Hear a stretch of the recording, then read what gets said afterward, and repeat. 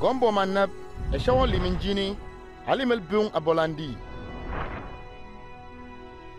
Ay juma jang jilino ele sheng shol penyi shawo malim li jumung peroshi.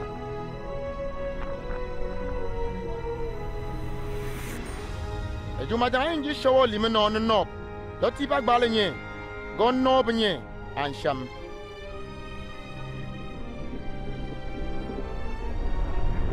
E shawo limel kono tiya jang ajang ayel kono nyama nyang.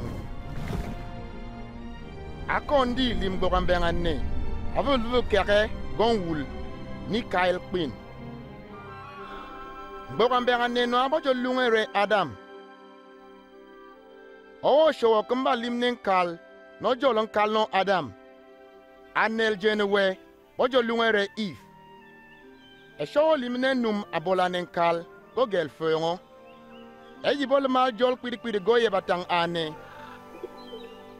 bojo gon no tanga ane jibojo lungre Eden erem alku ojolum e show tion Adam re abaka malia kabentinya rokpe shengumre akabetia jeng aloferlia kabetinya ada kpero owe funga beng nem kamba gara Eve nen kalkum la kabetinya num tobli gara nyenam o bo mam kpe jola jeng asho e sho li sheng ane ba bia fem nem ma jol go gelwo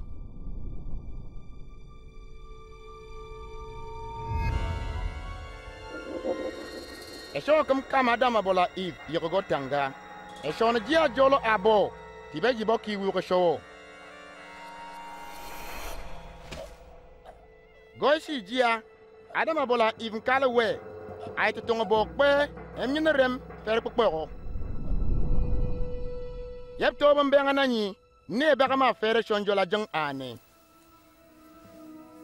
golu munye e shawo lang tirni abaka tarane gorem bi fuma bo ali mano e jibol jol gol kono ane gonji nanjini e shawo lang to banya ka Abraham nyinamar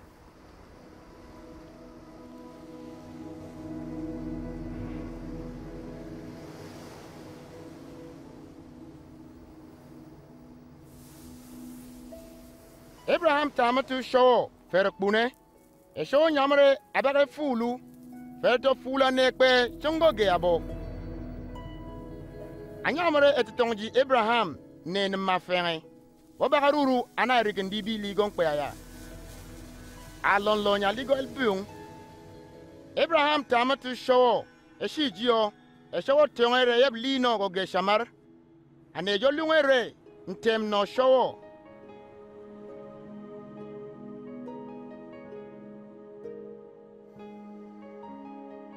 e funga beng e show wu Abraham re anyin jore abaka tamatu ferakbune atong Abraham re Abraham rod monowe limjom Abraham ka kanre mon no na won wo show manyam re abaka sengo goge kaen rurane tutu o atama tu show ferakbune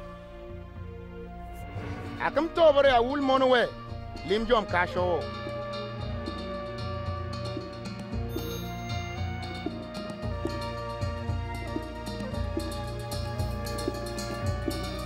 Abraham taba bon tamaware ntulu sho kumpure Abraham kalim monno jum men kan rak pam fale fer punum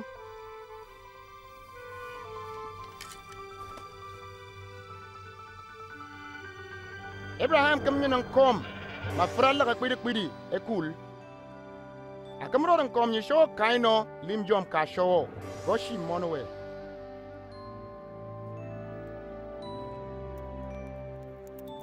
eji show kan kom ana jumun jom ji bakpe ogoshi monno Abraham jio tibel koroni show kwi kane el koroni liana el koroni tingende ne po bel kamon atop ko o langan tobni abakke jumun jom ji bakpe o eshi anekpe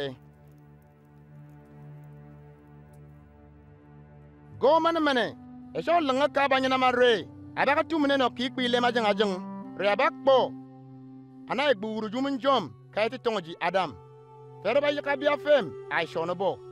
Njom nye ba lang ben kane ba matame twe. Eyi ba baka jolo ajang ai showo gonji nanjini. Abanyina mar lune noare ntitere. Baba biungre e showo baka tum ntitere. Re abatarane fere jol ntula bo. No baka fili bo. Gombing yin tulu showo gonji nanjini.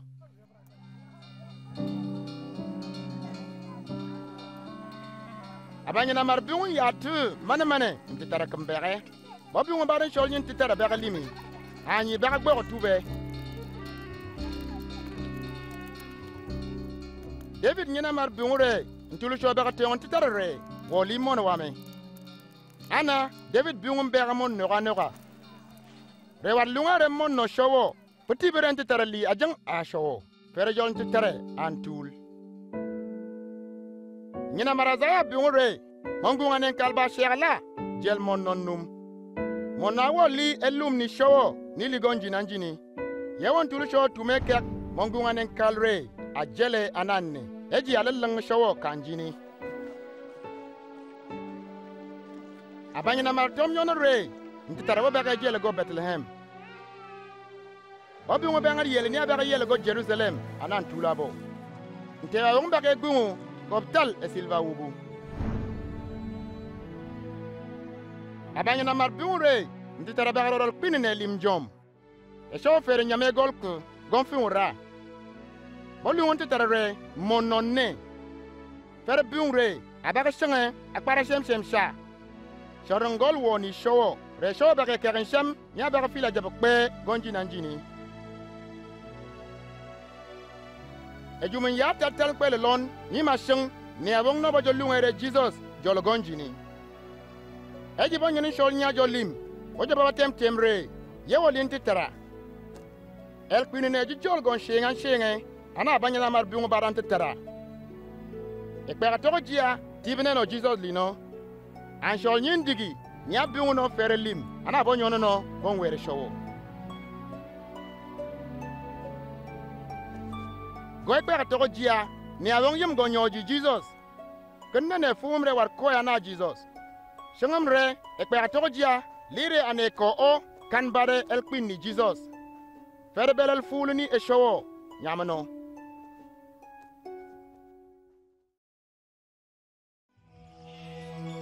Nsho Theophilus, bunyon nsholi malim egare leon ntoran titva. Eji al kanre nshol kwenyi botipano logoliano.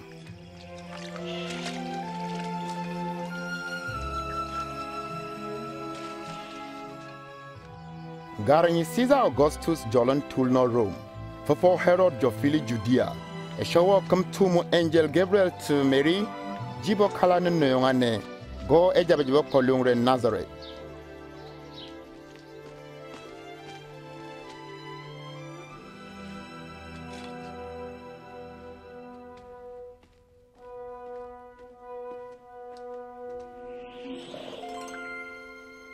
Kakwe fal Mary. E showo ma fulu. Baka shaka la jelen lum. No abaka gumum bing re Jesus. Kum jole renan. Gamen kashabne. E tingi toko baka beka ana. Mon no abaka jele ba jole mon gure show. E tulu be shikolo nambel. Mary kum tamare ashonyen Elizabeth na nabawe. Yaji shala gon kwero shinyi show tiba kulishon. Elizabeth. Mary, Egban Mary, e show ma fulu, e blo ane kalpe, e fulu li ka mono wa, ana yuko nyoma, mono ubomgwala, nude ye patang. Mentuk tulu showo. Fergere etoko keng titsarawame. Bomanu ane bakam joliungre e fulu ne.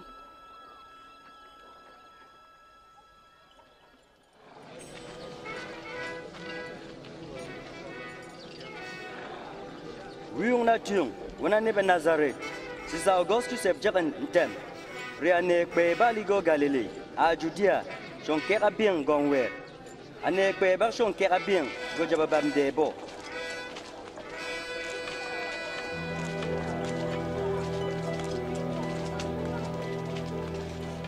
Joseph tamam bin kek go Bethlehem ju Judea a Merija lamal balane.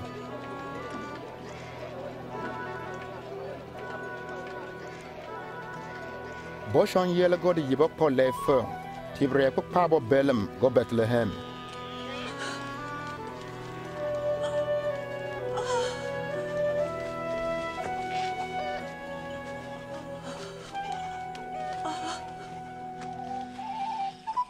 Ababa bul jolo e jeng jabe jio jo babe bul boat angel ni showo kam longo bakpir bo e lubni showo kam ya tubo wakam kamal fale Lella bob jeng te tarkan go jabe ji David ye li kraji tu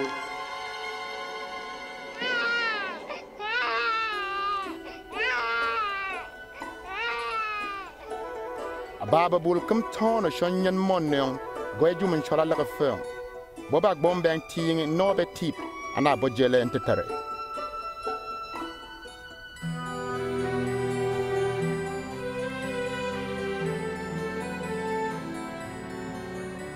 eji makenra de jibo bak mon dur yeke bo kame gungum bingre Jesus Joseph a Mary kamero rebo shon kere showo go bo go Jerusalem Simeon jolo o Jijo fale showo eting to tongue re baga to nyen Christ kompero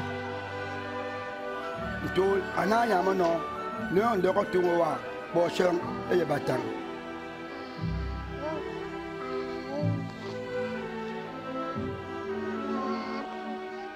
Tibre menyen e tarena monwa e shobi yeke e showo fulen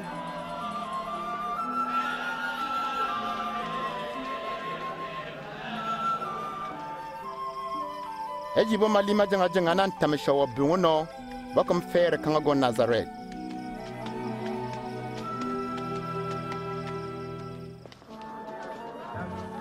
Eji Jesus makenge uban ya bal Joseph a Mary kwejel kera Passover go Jerusalem Eji bo jokenge babnde kanam rebo me tamsha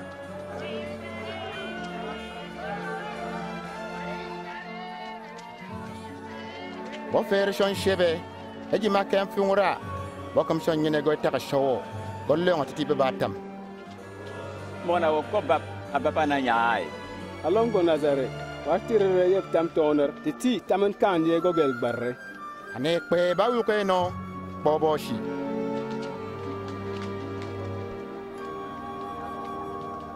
Mono wame jen wange akam lime jumana jia e ma shep na shep Jangan wangan Josepham, namakan rem bakat lima tu min shoa.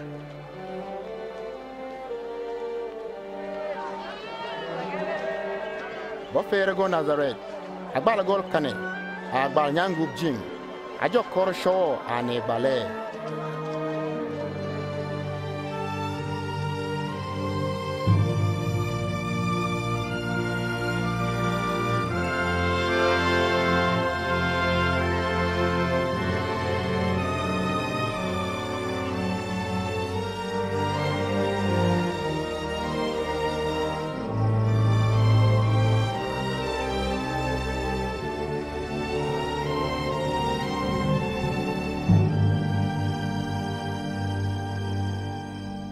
Eji maken yal ku ni Tiberius jolon tool Ngarinyo Pontius Pilate jo fili Judea Herod jo fili Galilee Anas a Caiphas jola tubishia balima jom Eshawo bungu tiong John Jimon Elizabeth akam tamago ajabanya li kolo Jordan jo bungre bogbondon bele wongalap eshawo tam kabo yakan abia bang wongan alap eshawo daga tamakan Ana nyina mara Isaiah nyono go ge anwer rei ni Noah brabe gol kamang rei tungun bang nyin tul bume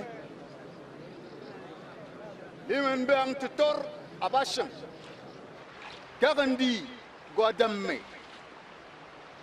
renen ewong ajeng akalla bang tor Yali akbuga kugu, fergoro, ane pe baganyine eltarini showo warlim rejen Tiongol, wan abona kumbat ba aku sebere warlim jen Tiongol mbengi bagatsono neno pi ewobo ebal ayeke ajeng kanne no ki pi no pi shalalake atop back ntetibi war abako gatiak baw warlim rejen kana joko shangana fumuno war fo men warlim renan kana jo tarane akpoko kana jo kanne bi mbol mbol na bok pen pigi jo balen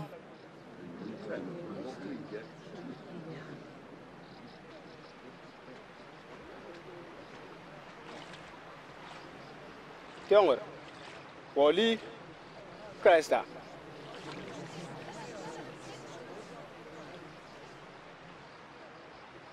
pen wongo alap neno kubega tonam bale shangame jol fumum remen fangne apagata yo bagan wongo alap mai tingi toko agun afile de dare afebara shiye ferku shonkak egeta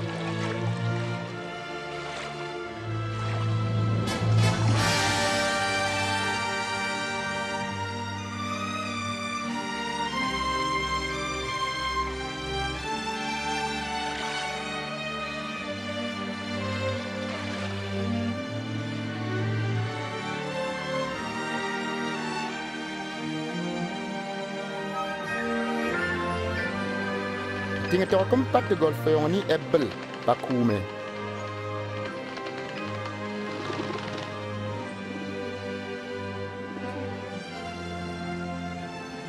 shawa kom bi ngore woli akorom mono wame ko korom shang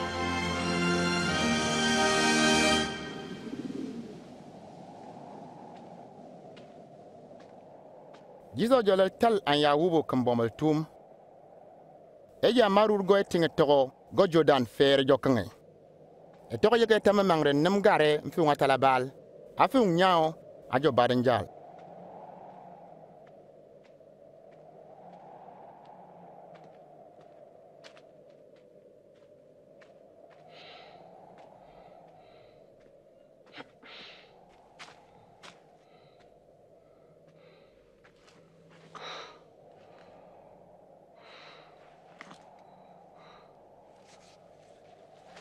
nam kame tiongre ala jol mone showo tongel talnya shing ebre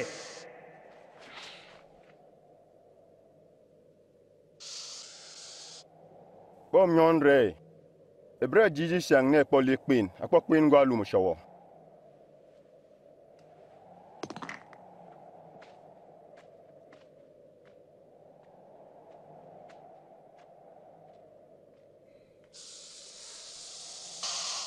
nam kmero ro tip ajaben jina kwe mon garantiel mbaka keran sham a feng pe ala shikam ke tibre bob yaka pe kekam go ebo mbaka fere fere ka ne no koram no wo nyon re kaka showon tuluwa wo lo yen tang tang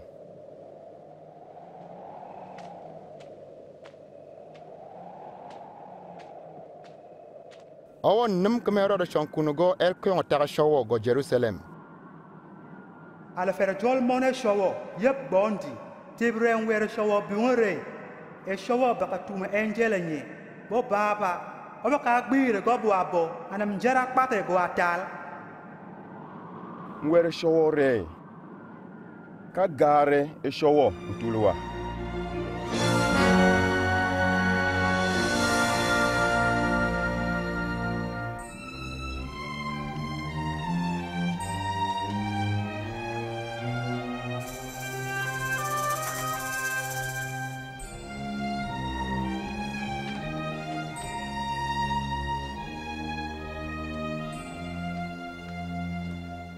Akambera go Nazareth, rigi bolle no.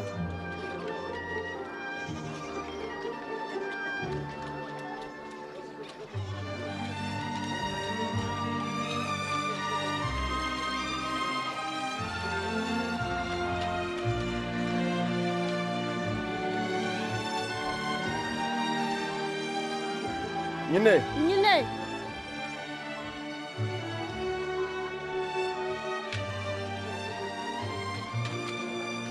Efi un sabat, atama go etakaro, ana jo konol jege.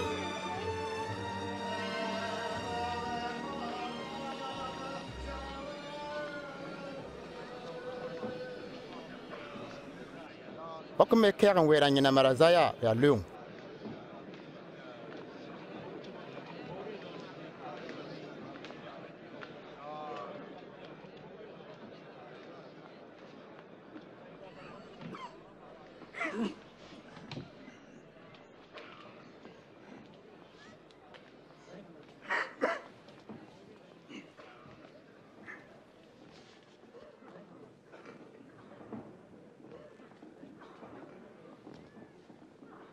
Etoko di shawo dia kunum. Tibre amam yeke remention tinga kpak nobe tip. Amam tum remention tinga tip aneba gbe ko for awera mar top nyen. Shon tarane ba kwenye rem. Fer tinga re ngara bingi I shaw bakatare anebe. Ye bingi shenge.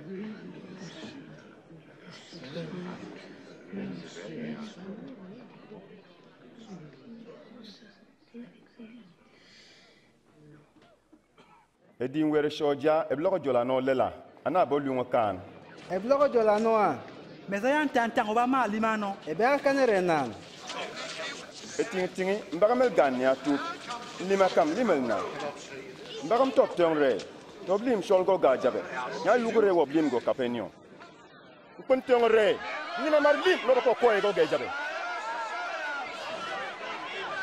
Jesus ko alum nya langal ne reye nkitarawo Yeje show ya pere abatara nebe. Anebe juzba we kom. O shebre bo bule aforo go ebung bo. Ajene shongo e bo leong tamaje.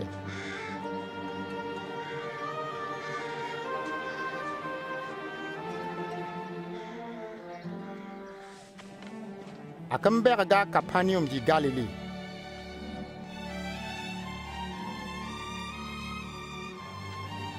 Anebe rumba jo fili jaba janga jangon jini. Wanga ne jo birure mezaya baba tarabo yegol nogo.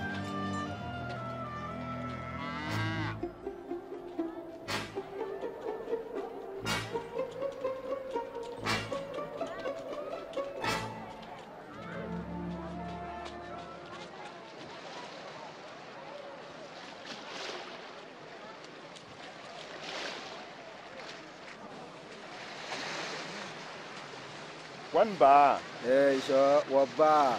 Simon, menji gagbenga. Hey, G. Anda ya katamna. Biung anare, e bayu kau. Biung anare. Jesus biung anare.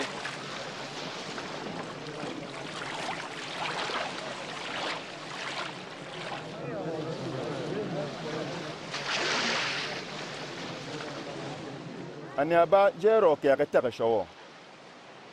Awong jol ni afarasi nego nkokatek. Ni afarasi kam yi mi jego ke garo re. E sho sham tibremen kuma bara maran shola ne. Jol kuma limerbe anane bako. Men limana nkokatek no. Nko baran jal nko le balerede. Nko kaltame gon shol pe. Nkokatek yi mi jego fe. Jola sabam shienga gol biung. Kam biunga bogon geng re. Me filandon men ni abia femwo. Kun tiong re. Ko katang no lino go shamar show kam kangai. Ni afarasi shen. Tibre ne le waral ne o ba kay rete na. No lo rete ne o ba kay mele ware. Renga ben renga jiji prabe. Wan shara tam fu ganya na kyak bob share. Ah, iso. Warab lima tum atrupa edum jum e bobom. Ala fere bungano. Mbaka shade kek. James. John.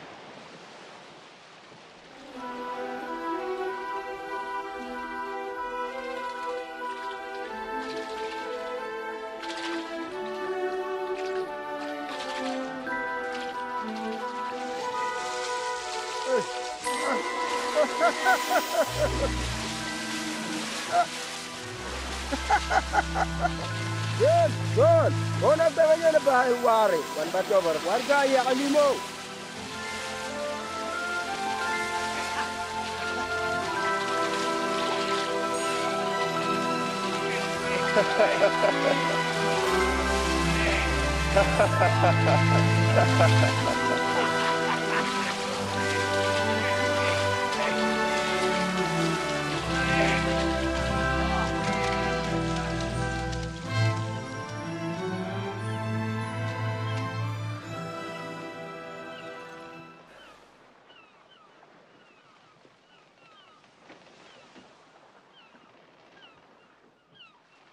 Ntul jere shang.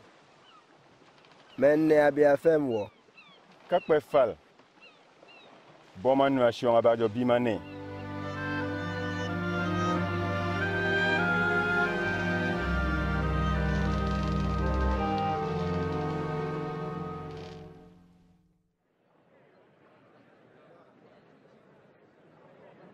Uyong ngwana tuyon. Eji mbaka belel queen. Sheben tool ngari mbaka emanya. Lunge eji ali kwidi.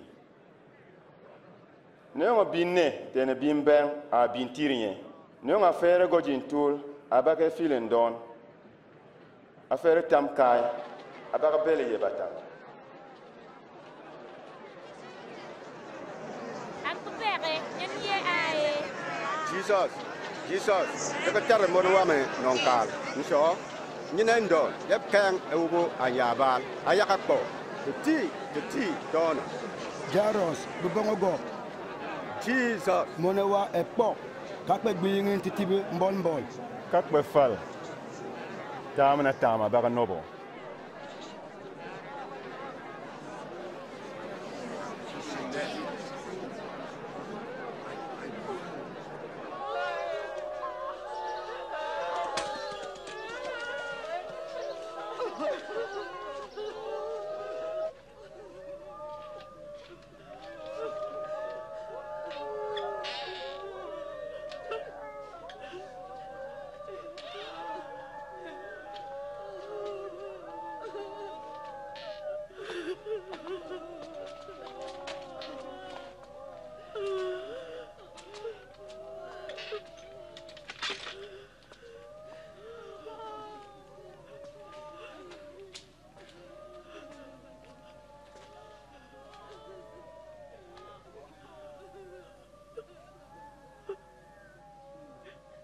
Kakpe ling. Akakpo akulalena.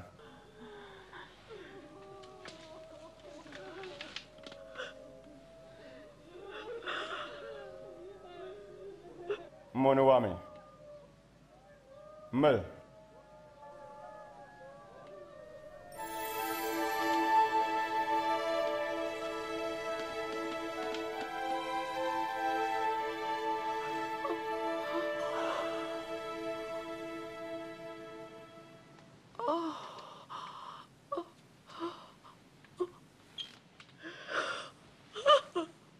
Kan yen sholalare ali. Wiyung na tuyung. Katyong nene di majol a.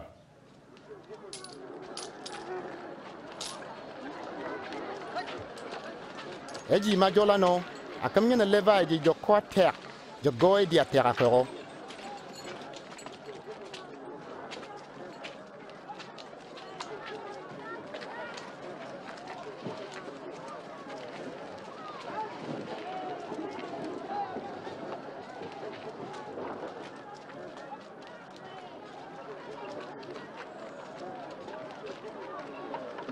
Tonum.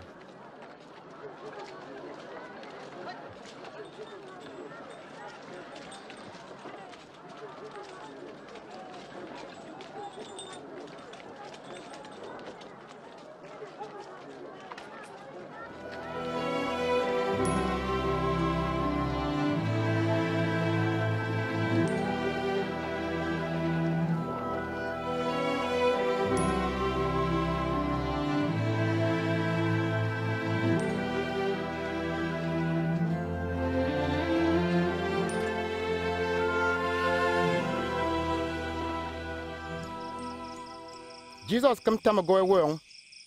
Sha o at ma kwe jo karo ka show.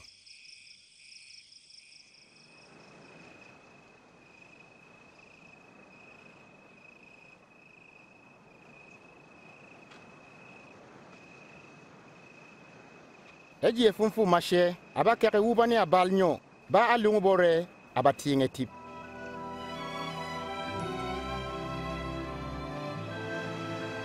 Simon ji atop lungere Peter.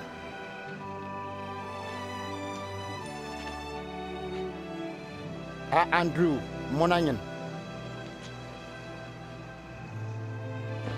James.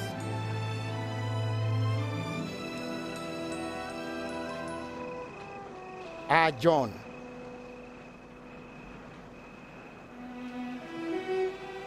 Philip. A Bartholomew. Abola Matthew.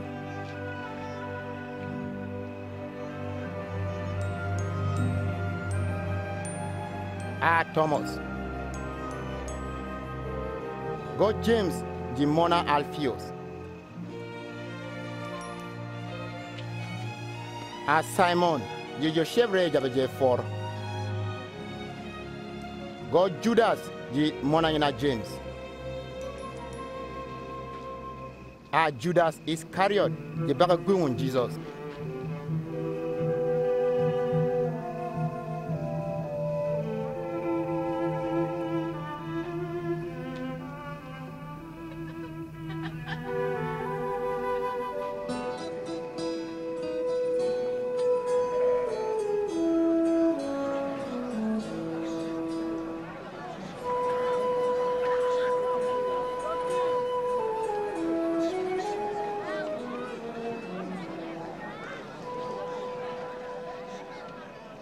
El fulili ka wana kpek, tibre tulbi shaw li kan.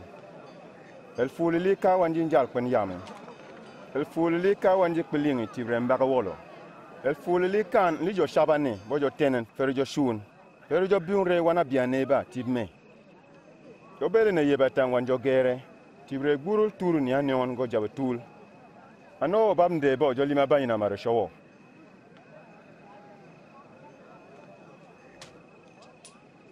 Elku ajang, elku ebal, elku era, elku eni, elchal. Anawo mabel. Ako bi mo tinga tinga. Eyu anane wana fengane. Wana blim no bane.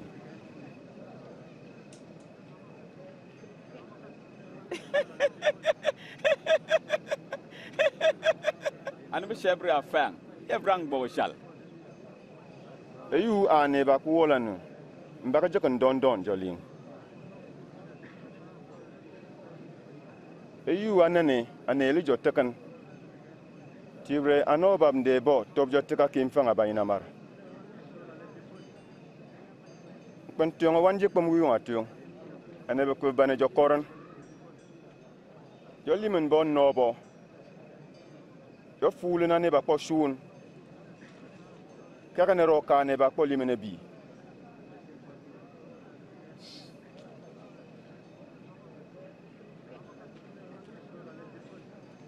Neno luruma kpal. Top shenga kwe bako kai.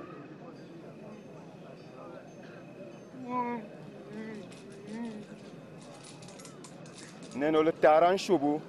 Top yaga waba kai. Ne awang no le baba jum kai. Neno le tara jumja.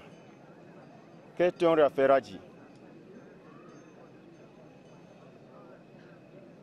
Limka ne bago. Joja kushebre bo limka.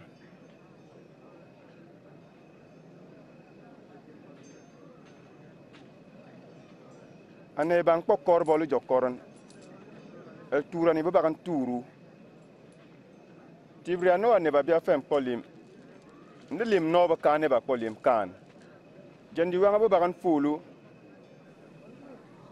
Ane babia fem polimano. Ale limre nan kore. Nam wanga pa biwane. Efsabo.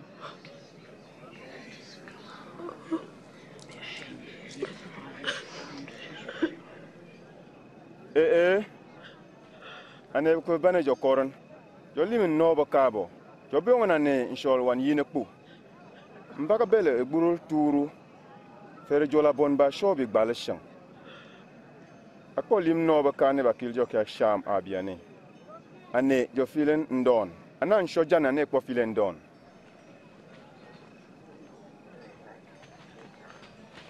Jesus tarar kana lama ne bago bokin top lam kana jo kane bi nene wannam top kabi jo taman ka baga jo tam kan so si per bengnya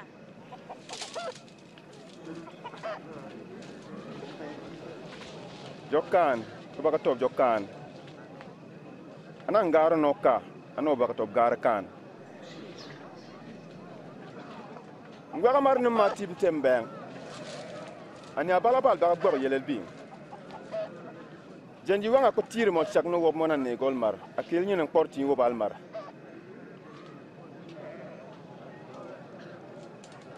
cho tiber mbang tu epi worship a full li kane kalno jelano feria ba el ful gali kane ba ku ka lumo show fere jolim ko shebere men kan nenwa abaka ma jol Messiah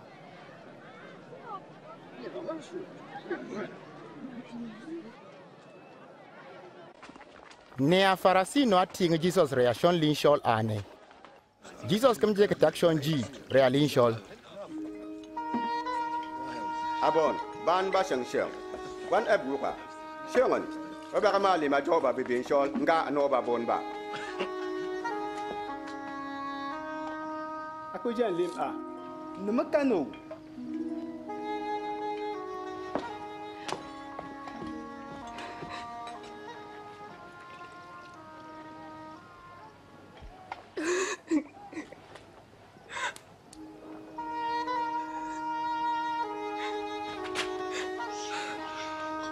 Akbi jen lim.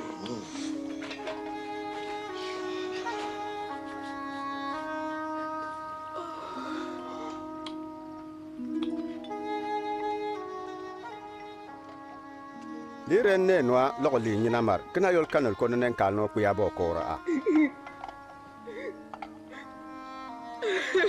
fere kanal konal queen abia femni alino Simon ngbe kanen kalno no men tonga jum ani abal belene no ko bi ngani akko mbeon awon belen beon am pona tala ubu no ka tala lon boni abala bal bo we mam gal akam yaka kabo ne o ne no ba ke jo ga kor membumre ne no aga yaka kaiwo obiun shege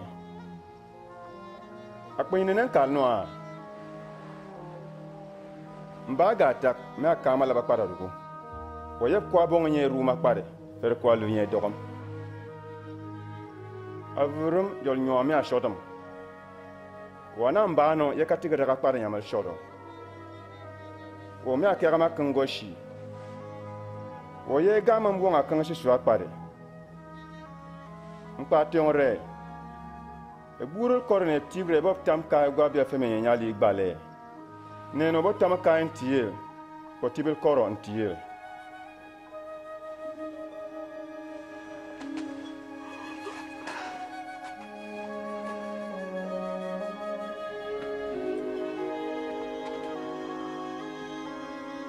tam ka go gabia fem gabia fem wo el tam na ma tere shon kan ye batam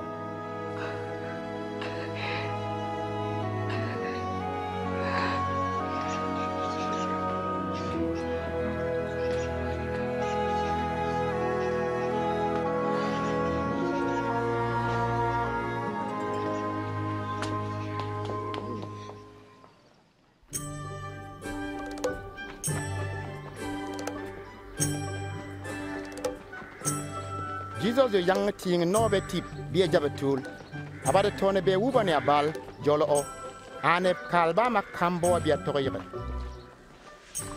meriji bo jolungere Magdalene Joanna ji nkala kusha di jolon le tuma Herod a Susanna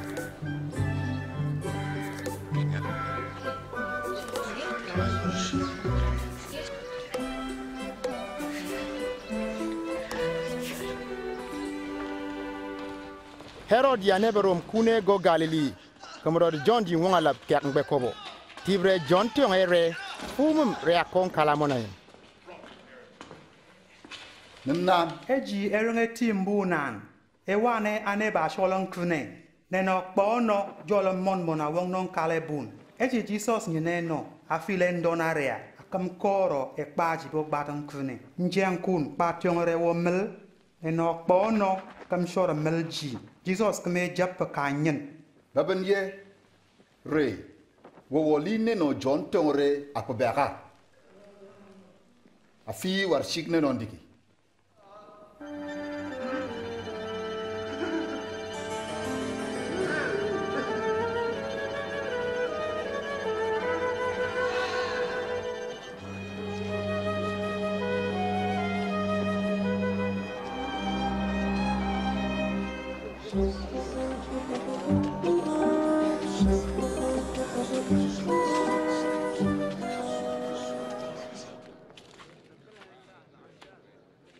Cho.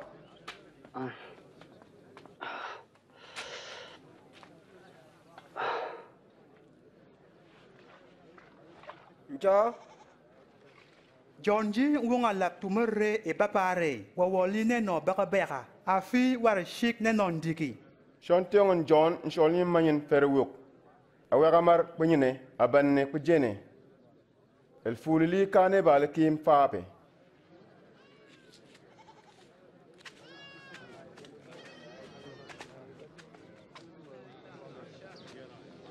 Titi radam. Kumu go kwa habak. Akwenyina. Menyon Jesus. ne wong tamamo kon ti wongo iji ajo wongo nyandi go foro bogo mbeng ane bakatisheng ruk fer ba shude mele nyandi go bonne on gon dital iji amo kon ti nya mangano jakme kpego tibrendi wuwum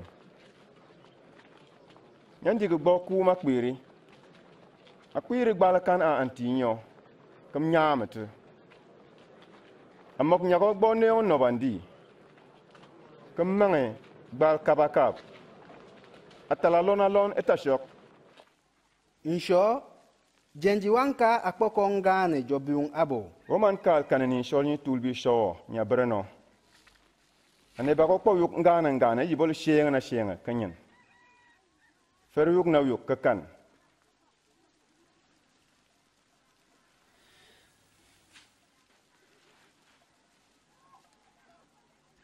anawol gania longono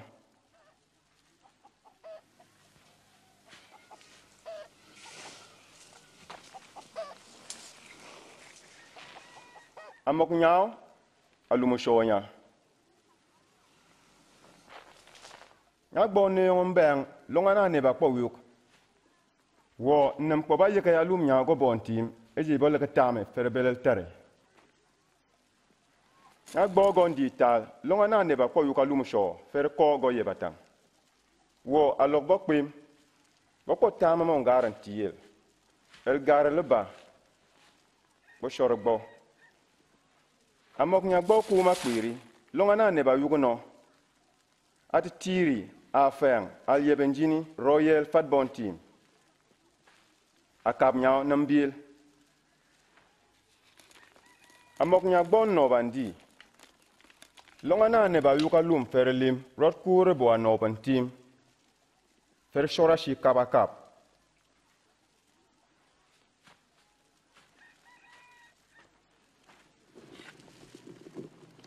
okuma nyale trikang fer rot ngo jok bulu jorol kegen ladil ne o ko kunu na ti kunu e jene ba ku yele le nyene lenge e juma janga jing jiba bereno ba ka jolo bul jeli gombiri o ba lenge bul yo kunu ne pu anan ko yu shol ne wong no kwino o ba ka kega budu ne wong no kipi jo ja tiro no ra ko pi o ba ka tarna ntetibi ne abona ne yemgo ala tak be shebere bonyina ne abona ne boba liane ba kpo yuka lumo show ferlem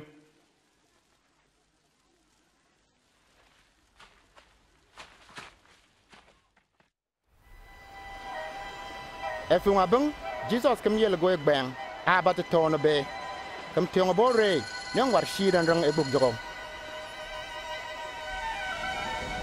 e gi bo jo finga shion Jesus kem go lu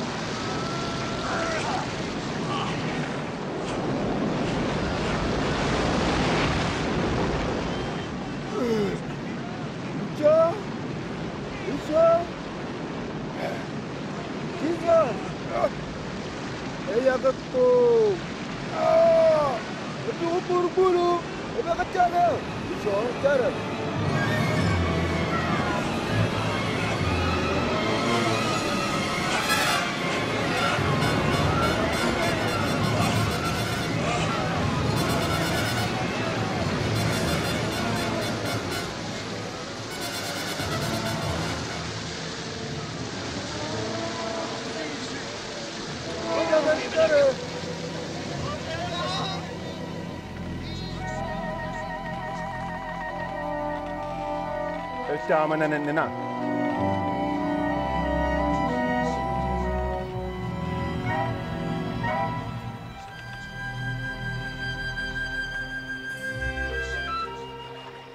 Welcome to Galilee Sha, Shorang Gadara, go egbu wa tojogo.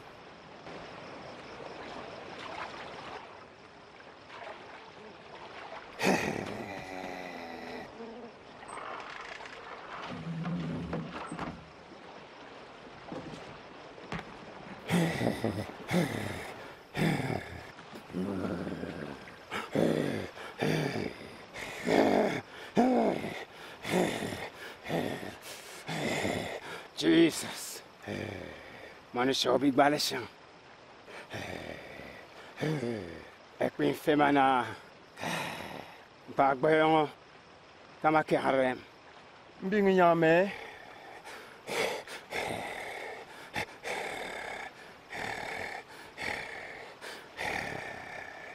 Ay gom. Entul emagbayong kalim tomar tu gon rappel bing. Nang warsiang yel elo ni Akajuk.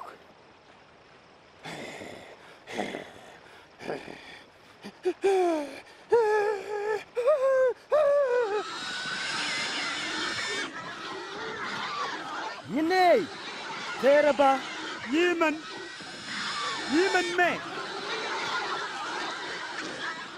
Abia to kem long ne no shon yela ku teraba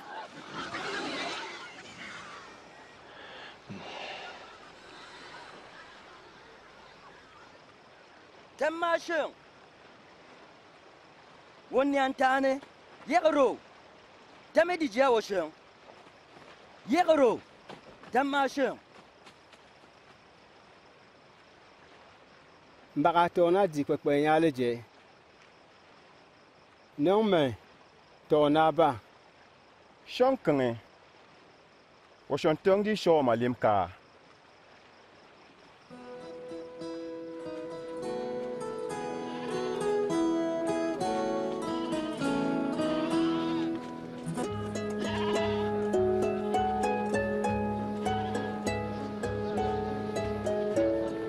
Jesus about to turn be come time go bedside.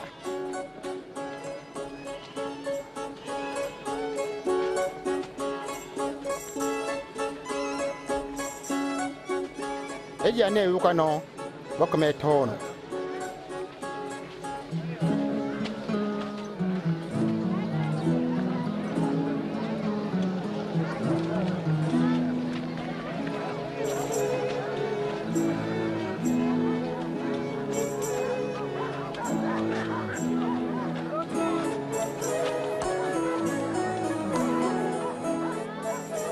Ngaral kung pita kembung re.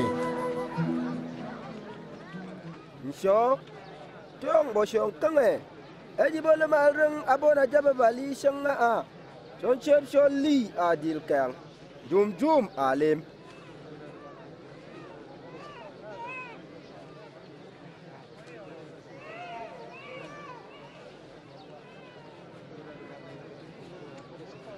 Wan kan bon shola la boli. Ik ben een brede blond aan bon charabal.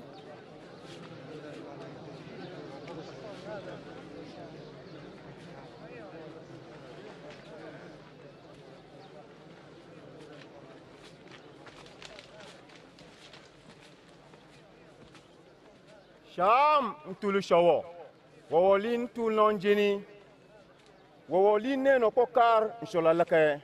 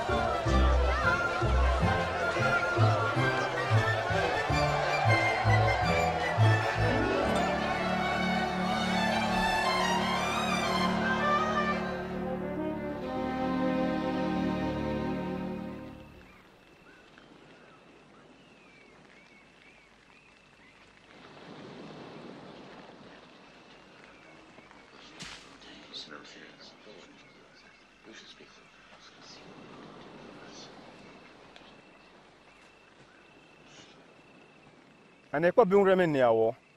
Bore wo John G Wangalabwo. Bojokore wo Elijah wo. Bakore wo Nyanamar no long mane wo. Mafere ba. Wan me kwa biung remen ni awo.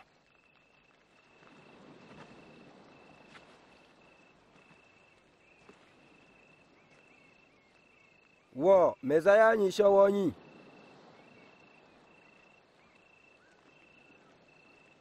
Kana tong nene.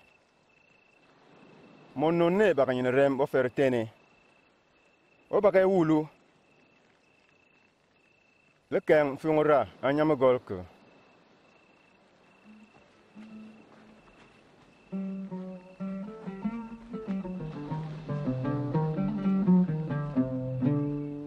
How clearly the sky reveals God's glory. Each day announces it to the following day. Each night repeats it to the next.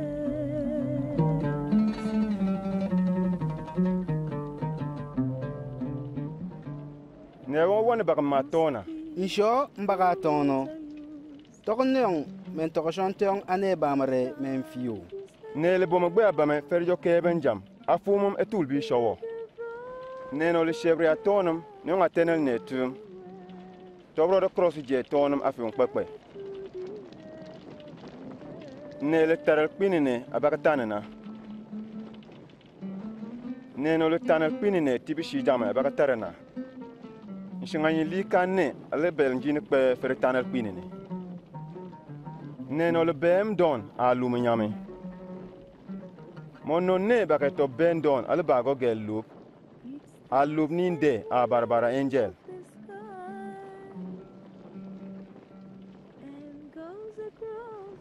Tingi. E gom jindiga a nampo tete bo nyine tulbi showo. From its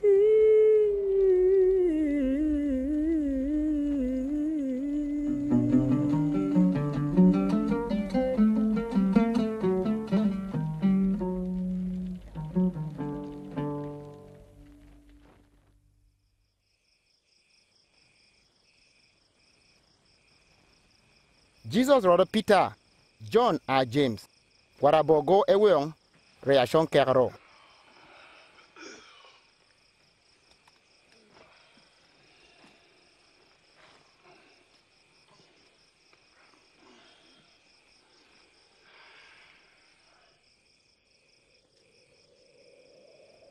Eja jo kegro. Shamara be kum yenge. Nsholangub jingne. Fere jo nyani. Eja jo kegro. Ani abal kum choro long. Bakamal bungane. Nenego Moses. Nego Elijah. Bo bago loop. Abaga limi ji shawo to buno. Abak nogo bo Jerusalem.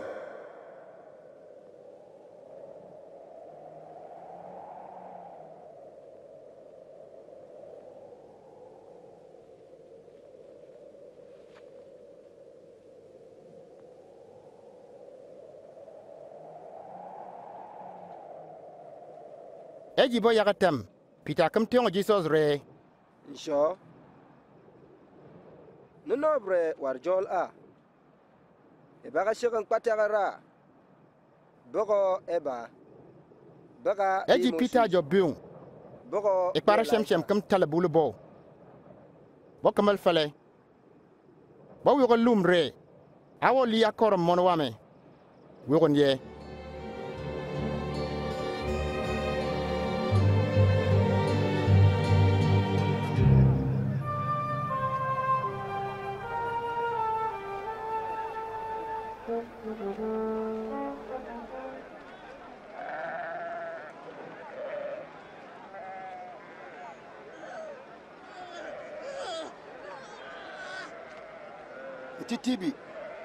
Titibi. Titi tobe me gama mon. Titi tobe. Yen tang won kwe no. Le tonga ne bare bo kame bi to yege. Bo ma lim. Wani yinji ma buru tame nkpem. Mbaka kengare na nane fer tiben nkam kane. Ko mona wa ba.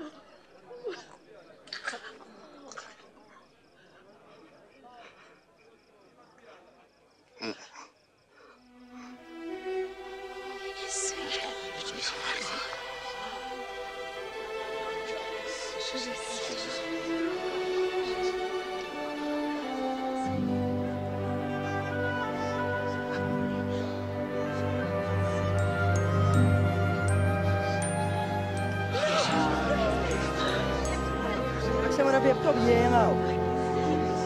Pero chinho.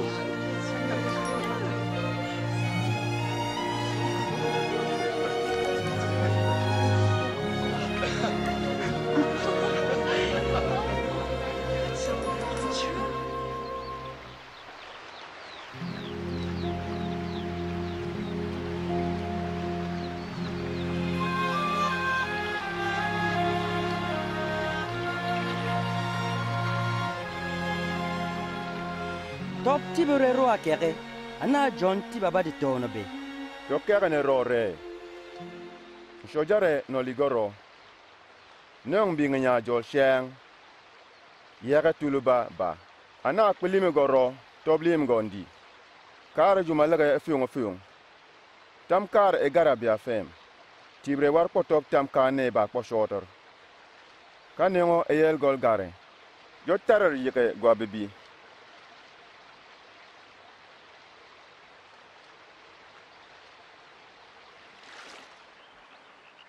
Baban mbarbele. Sheben mbaranyene. Katten obakalangam kan. Neno le bab abarbele. No le shep abakanyene. Neno le kat obakalangam kai.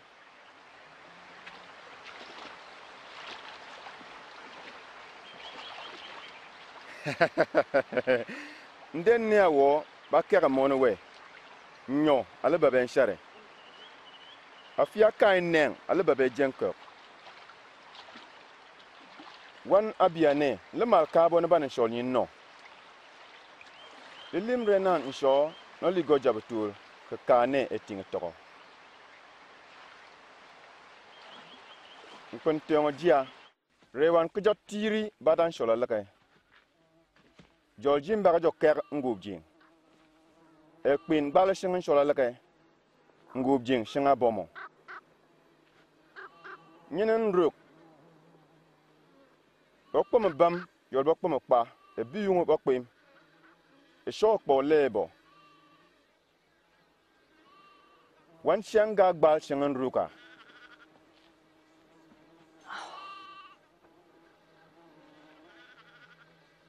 e jing petira no ne baga ma budel nel quina ntoko ma lim mo juma na noa jenji wange petiri nyako nyinen atutul ana ko gbal bokpom limel tum libi Solomon go gelup alibe mana tutula jengob leong atutul nya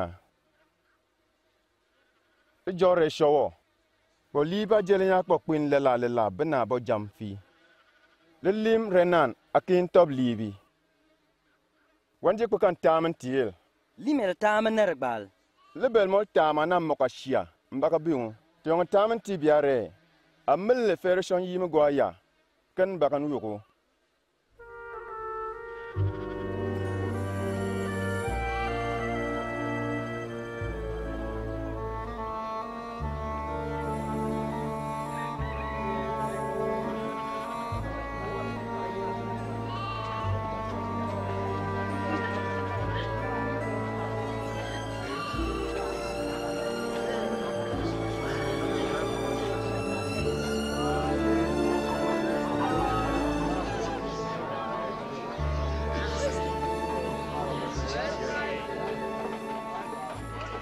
gara baga begeren ne yel abia fen e yu aneno baga koba ga nobre bo kanel tal gomer tube kegaya shingare ali mon shia wongo blo ngabon ba agbo yel abia fen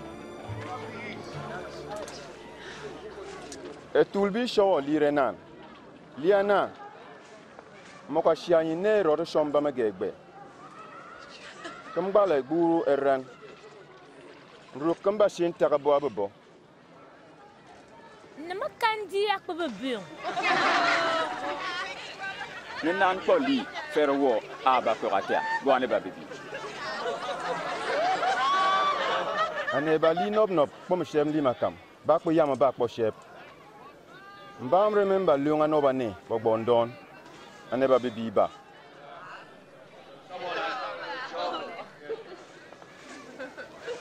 Bertiong ba tulbi show jungjak bakalia. kana ko fal mob leongo joro koron sho jare re akan etulbe guyon chol nyane wan roda ko ka kwek belena bon bamba le kul on go fengo jabe tul alkin mal go abo tibren waju namrang o etan ma tobwo edi ja fenga nya lino etimena ba jolo o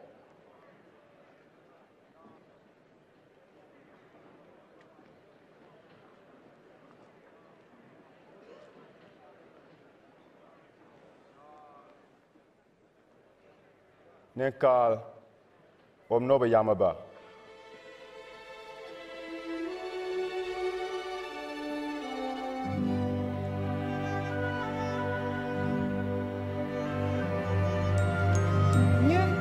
Nyine ko sinyo banyine ya ko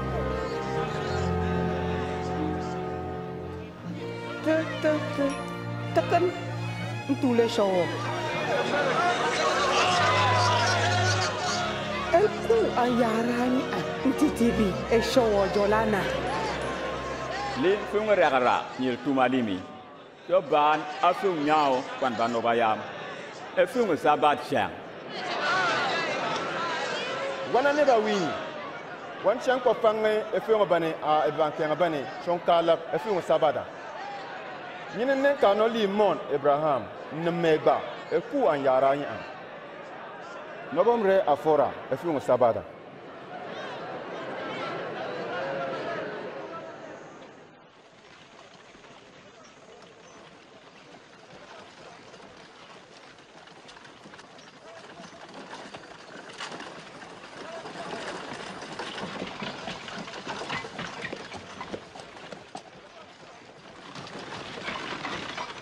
no ban titibi bagali merenan bele kwen gonjina jini alum no ban ne tip jen ne lim no pnobo shangame showo akpa kanatam kalim rebe kawul ne kajo kan ne bi mbol yo kak sho anne mbomol buma tam gari ni lintie ma sha juma jeng rewo gorolim gung shol pe wo ka pek akpoko abaka boga fengo jabetul o fere batonum wara ba jenareba affaire bakari te fengane kam laga tul bi shawo re fengane kam yele jabetul shawo e kamel baka shanga gombe anga Nyawo bakbele eltare. Jinne kil jomalim goji shawo ritem. Ngaranyi bakabba etul bi shawo. Etul bi shawo namba gombe ngine bakanyine. Nene nambunre. Nyen biga afi nyen bigo. Etul bi shawo wobon gwatang. Ngar ku bere yin baka shebere funga bang bi mon non ne kwiran wannam kwiri ana e menga du kollang e elbu renga janga ano baka jolo e fung bi mon non ne abaka bo mbe ngin rem ane fere tene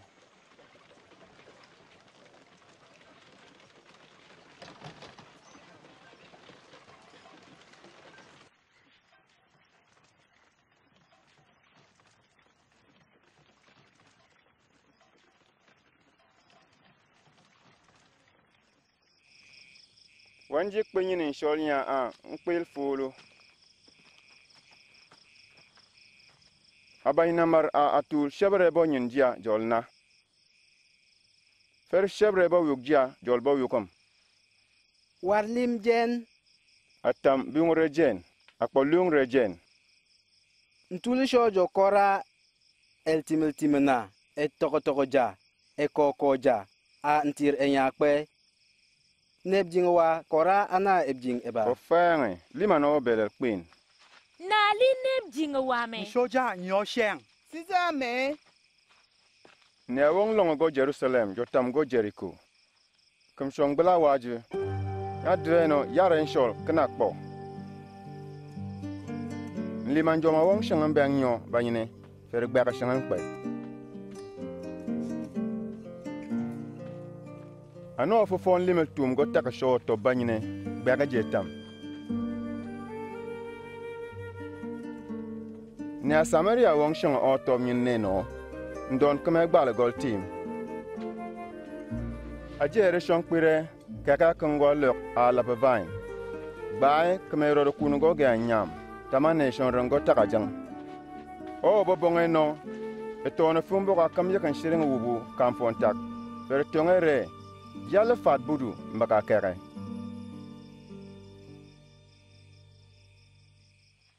ani araba ne o jolo nebjinga ne no waju dveno neno afilendo to shon lima no ha ne ngona bon ban she jo baga game kana jo shadabo nkoni anyi li tulbi showo nkon tongore ne awong no tokoko etulbi show na mon non she anam yel ne no lo komo she go gamambing akome ne no lo kome ako ne no tumum no ne no gare de ganal long yo gagbal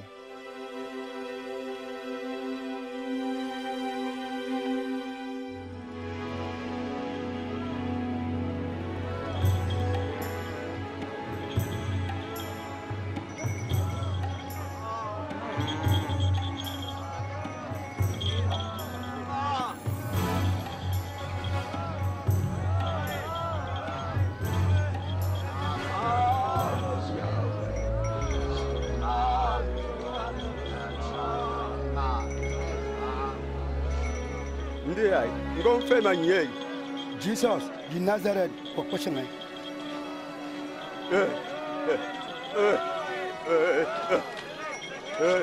Jesus Jesus. Mono David. Le me filandol.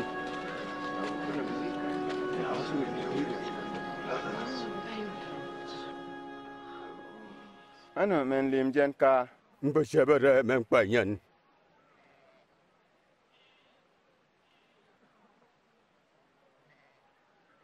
Nyin me. Eptamna e wang wob nop. Menyen. Menyen. Menyen.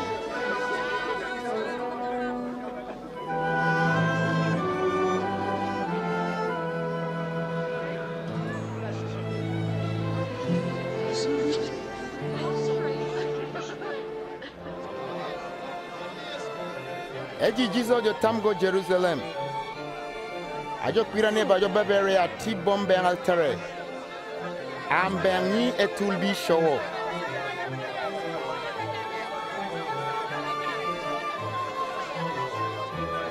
Tinga ne noa nyina marwo. Isho darme.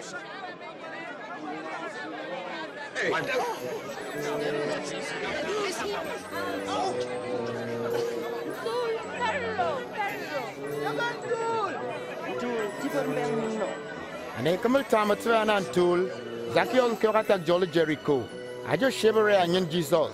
Akambega shongware ti eji anel kebam. Zakios batel ware. Lela mbaka kenga gajak. Eta kajama. Na oya kenga getak. Zakios limerenan kemkana Jesus.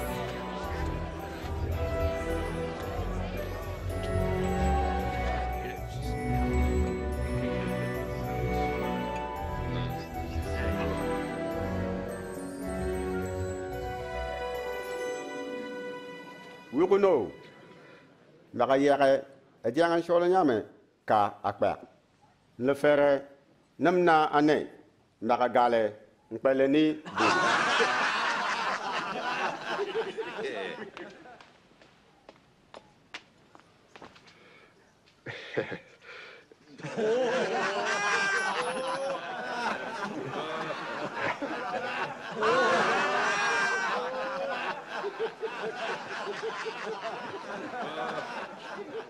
Yo menten ko katak ng makweferka afangaya.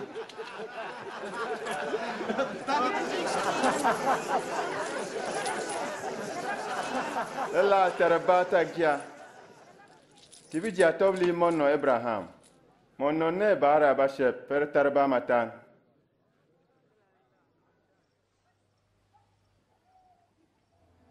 Yukono. Ekwentama go Jerusalem. Inshallah bayina marnyono bada monno ne bagalimi. Oba japa kane baga bega. Oba ka nyago. Shone fer shotel wonwe. Oba ka dogo fer wule. Gon fi onra. Anyame.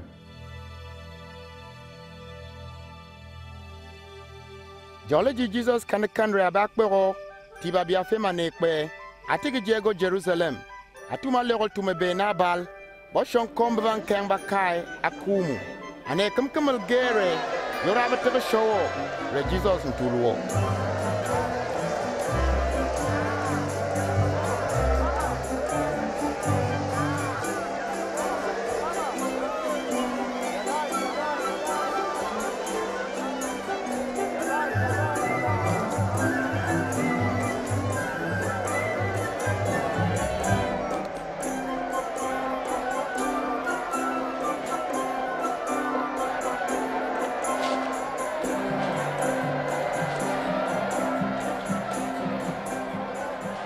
Titibi, nyama logol tumoba, berawo.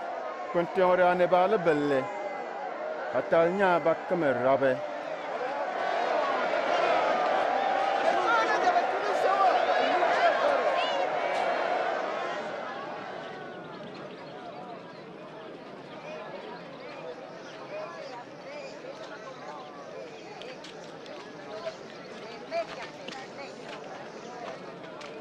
Eji Jesus kape Jerusalem. Shora nyan fam.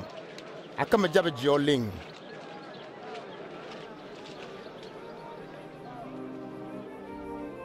Lire.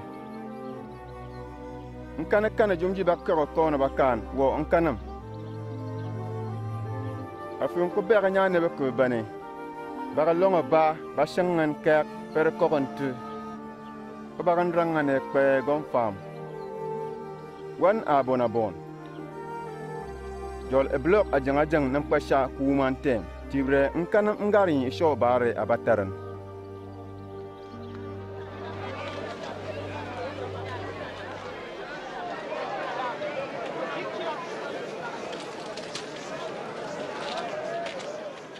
Akajo di Jerusalem e fere jole diare shongare jol e diro akere.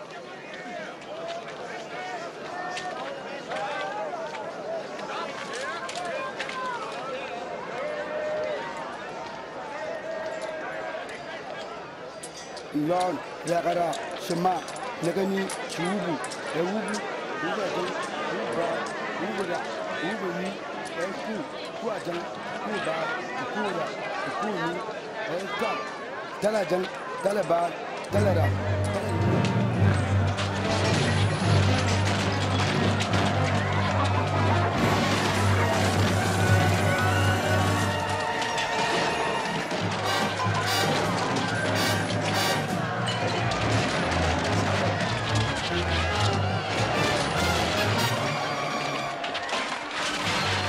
Onyono re. Etaka jame, etaka ruake raji. Wana paru rod bom, ebra waju. Figa me bulo. Chacun.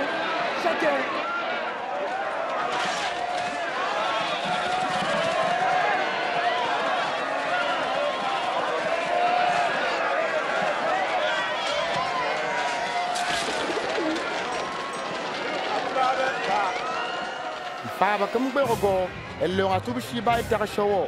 Tibre ane pe yo biungure Jesus ntulwo. Mbakanare ane pe ko ana ntul. Ntula. Ntul nong bugbayongo. Asisa awaju. Warap to nyen el konnia. Baba babung ji bo fere bo. Bob yine bo. Ne kianmo. Bakpe tono ruro fiung. Akwe ane kor. Ko tire yen tulwo. Ne men kaka erke. Ne no ale jojoba ne anwano mbaka wo jappe.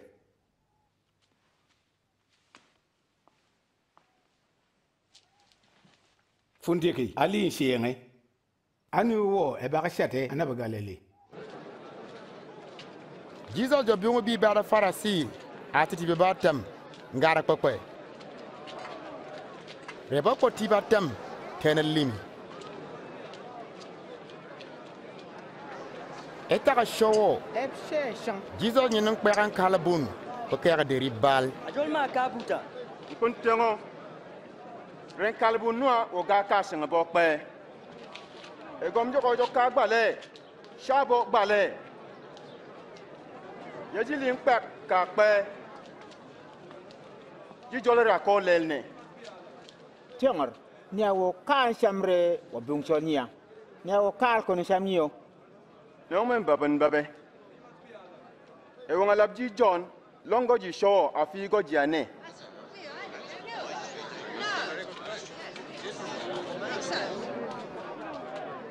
E baka feyanga de nan. Ele bungre longo ji show. Abaka bungre janji wangai. Ki tamati John. Ele teonre longo ji ane. Bo baka tuba tal. Boko kanere John nyina marwo. Enime kanedi ji longno. Wannam top tong nshamyin poko lim sholia.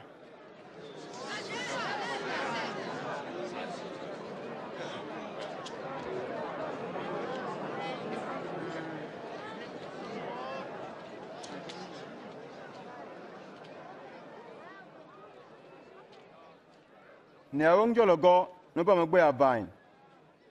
Ferro yamane. Tama jaba jiko shonkango tete. Eji biyen ngara kabinti abewo. Atum lego tum tubo. rebo shombion arkaben ti kai bo dwe fer kame afera bo abo akpe tum lego tum nego yefe fobo top dwe ano fer shone kame afera bo abo akam kwa tum nego no abo bo me lok fer kame fono no kom biungre mbakalimere jena be no men tuma korom mono wame fundigi abaga bo lup eji abaya matanga nyine no bo kom biunga temtemre mono wewo a war wulin ye etanga fer jole jare Isho kwerteo. bo tonga yeke tanga jio shon wule anu jenjin fone tanga no bagalimi abaga ba wula ne bao fer fayga tanga ka ne bandigi edin were shoja longre nan el talnya sekatak tenere longme jum nini ma fer jol ni ga nop singa nyako neno lo gogo talnio abaga banne el talnio lo fer gonye den ne baga wade na wade Titibi, e pekanere wo ko biung fer tibin sienga. E putop kanre wo ko merang nene. Akpo timbang ni sho wo tinga. Tengor. Atamanyane titamere wartabata kan tula ruma afi tamam. Sho perao abal garao. Tibem wan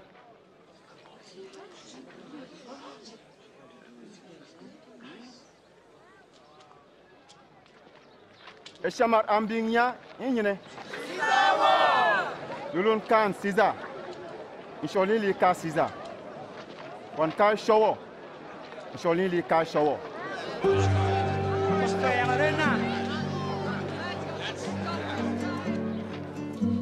Eji el kera bread ni bokpo wula bono joro ba Passover makape.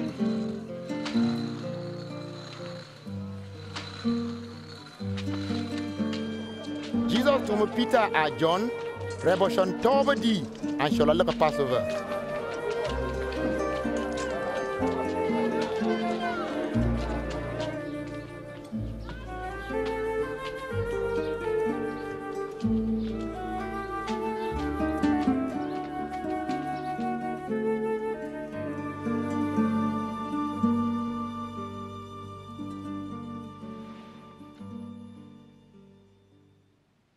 Yokoram shangremen li kya Passover ni anane kam nyene rem Mpontongre Nam palil kyak niya taten li tingal kyak anane o jaba tulu shawo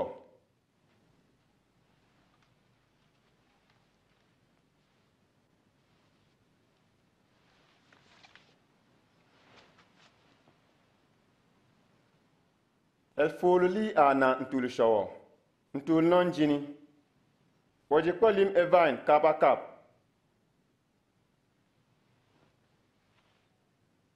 Kon wan wo wanane kpe Kpen tiongre nem kpe wo alapa vine tete tulbi shoba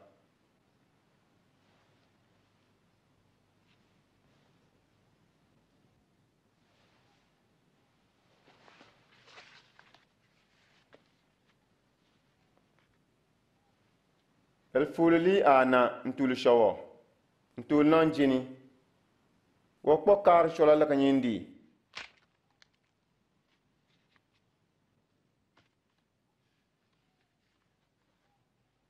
Ngob jingi nyamni amen taman ko tibshi jane Joli mena na ajin li jobumum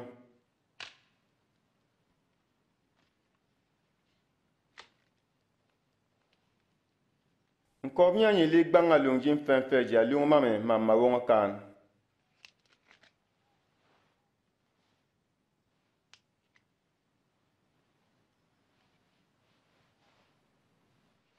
Nyenen neno bagam gongo kwinshon lianami Tibre monno ne baga pokana e showo tobo no eyu aneno kwe gung Anu mewoa. Mewo wange abunga no. Sho mewo. Me wanam tege ya Sho mewoa.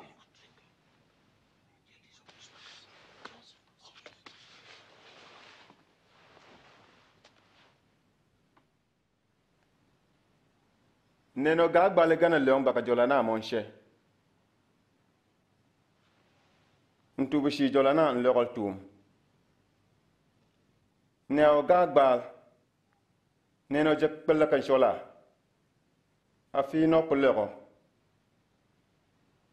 Neno jek nowo fanaga. Nlia nananan lelego.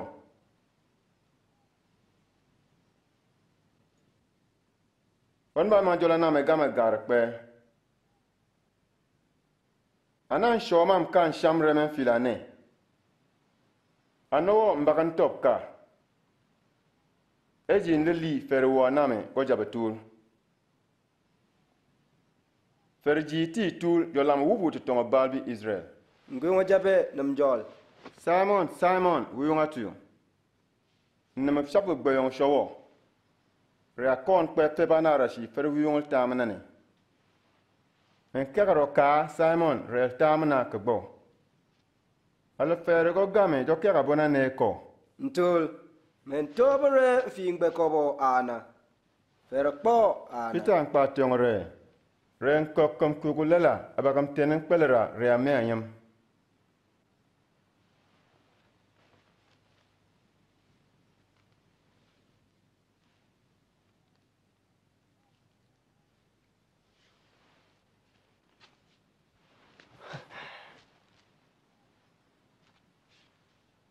Ejin tumun no akporo abomo akparatam film jenrinin. Warrinam. Neno lubela akporo film boma fili. Neno kikpi kankan guon boma me shongunu. Kpentiongre. O yele gon were shore bo me fe an kerable on abiane. Yibo nyono baraname bagalogo lim. Nyen e kankan ba antul.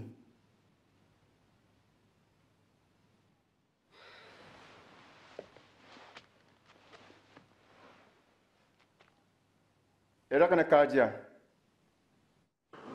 Atubu shim fam kamel tobo anaba baga bele Jesus. Nam kam yele Judas Iscariot. You wamo go leon wubu at a tona bal. Ashon tobo anab cool anaba baga bele Jesus. Jesus mele Jerusalem.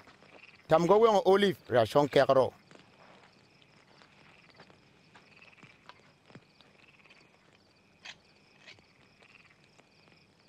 Kaya na ro ajin laka yel go elgare.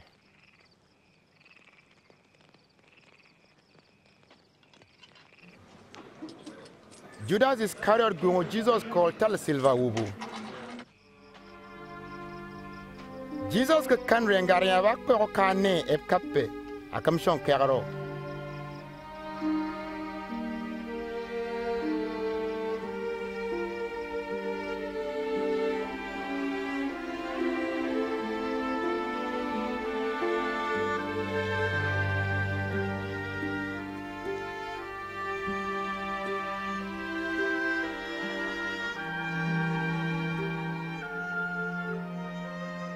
Isho le fer kora go gantir. Yang rembia shangam sha. Lime kan. Ana koro me shang, ana kora no wo. Angel kam longo go jabatul shawo bakereko.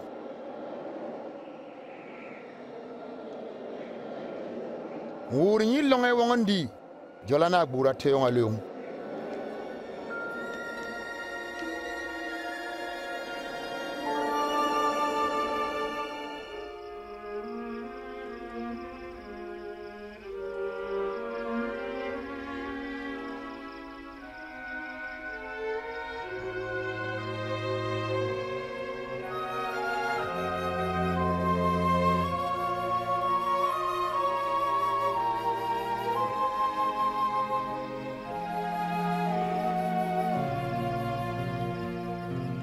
Yendi wangan kulale.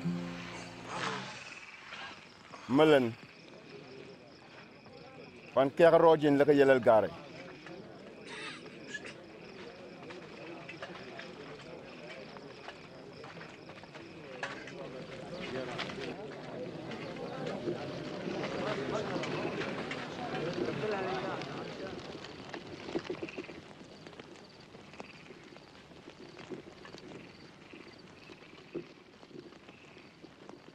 Judas.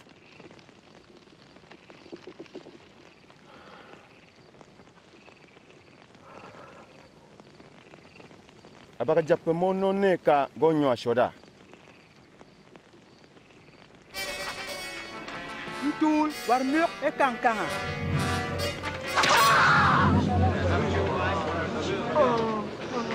Abo banjal war. Rake kapalin.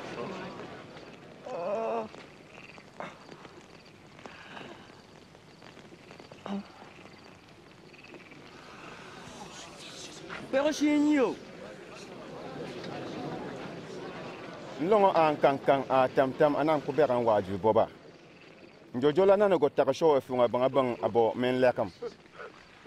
Aw lingara nyane. Nya tubu shi ba janga ko fili.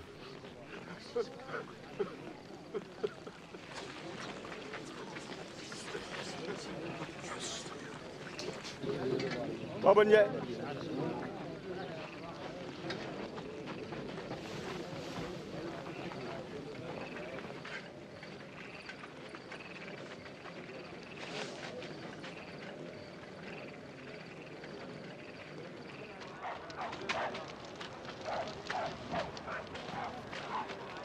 Filen yeti tanaw.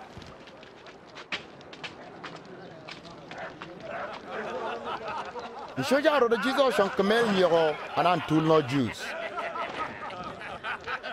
E bawo boga jintu boker. Nyen amar dongor ci yakalim. Abakar ma tera waji bala. Abakar tera. Ne no atop jolo a Jesus. Ne jolme we na makan. Ne abo.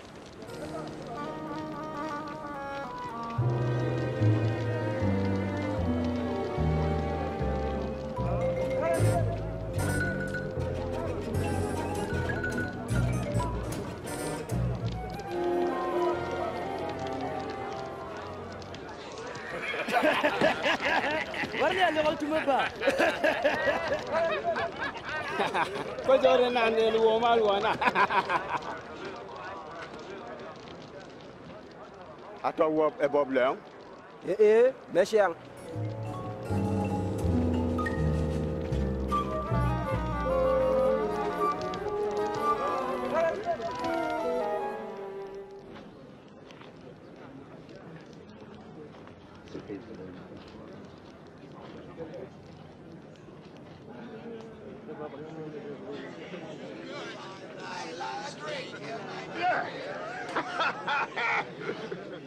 Etingi ne no atop jola ne fofo. Tibre yenne a Galili wo. Yi meshengo. Makan. Ja ko bi mo bade.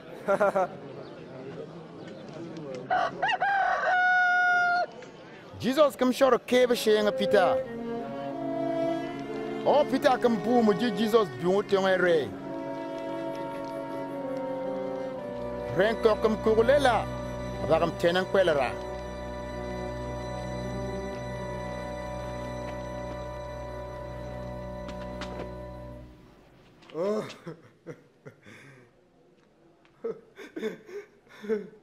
Osho, Dore Bagajolo Anna, Verako Egashi, Anu Martin, Re Wanamakan. Whoa, Tamaka Bob Shojare, Ajibo Shotano. Oh, Woji, Atarevalo, Tobo, Joel, Harangambo. Tip, a colonia bella abo. Agbangalung Jalima abo. Hayaka, a bo.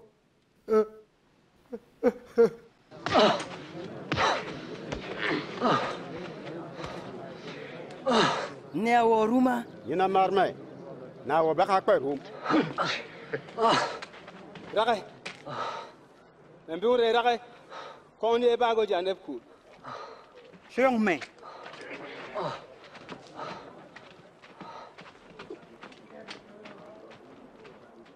Atu shiro kamba kono rebo bab Jesus ababe.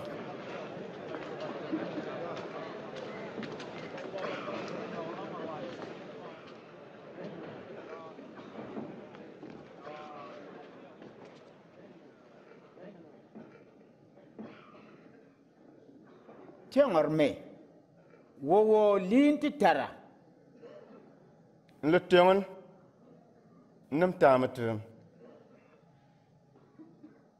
le fere baban babe menum fere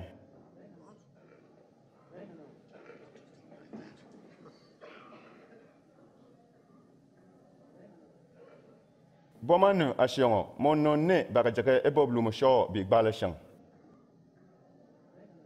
anu eblongre wo monisho wo mbi ngun shenge ne o ka in sham ne abuano bola wa tin pe chika juma janga janga ya bi shan ko shebe wa foro wo jama bill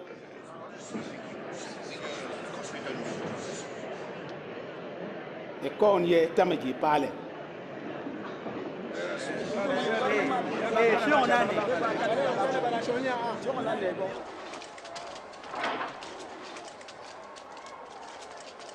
Jenny.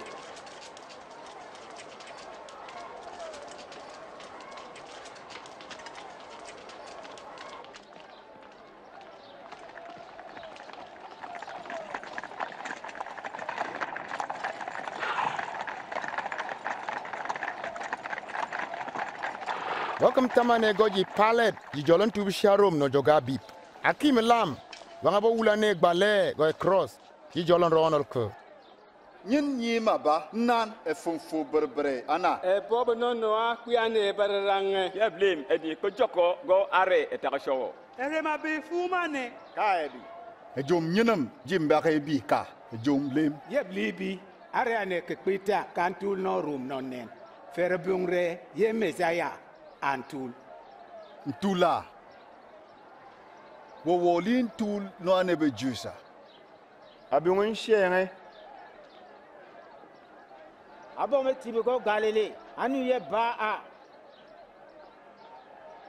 Go Galilea. Alongo Galilea.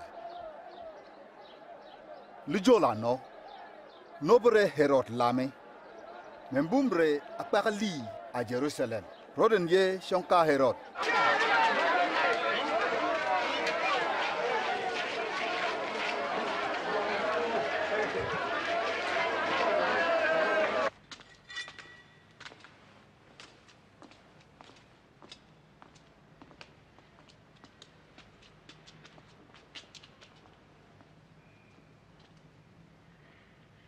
Wore wonyawo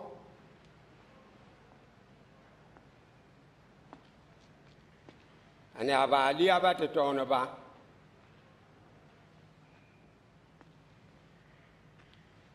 ane gbalere akpomali makpokoshi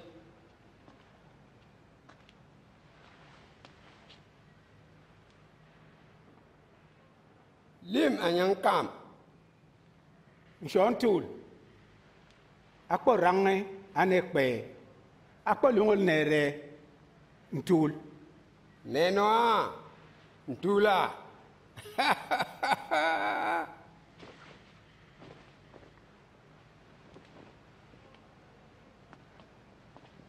Chantul Rumen ye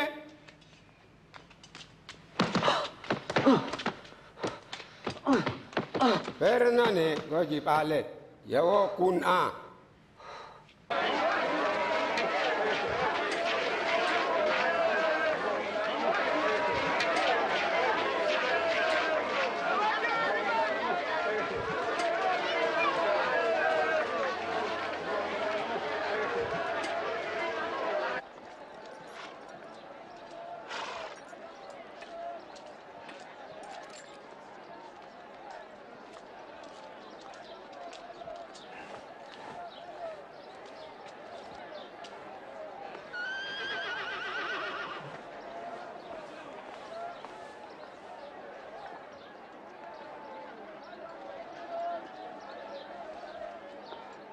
Ni noa limme jom ji fumere ba wule.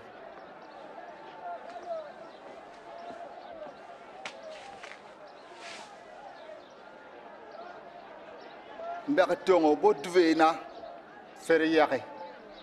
el kak nia tiki li re wo yek nia wong kar yeke baraba Barabas. song wul ne no kar barabas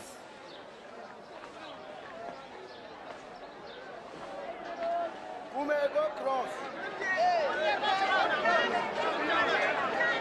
Wo, Junior.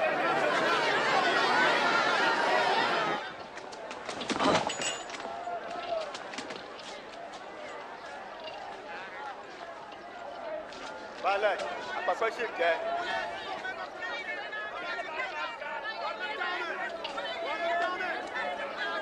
Ya, wo di Jesus.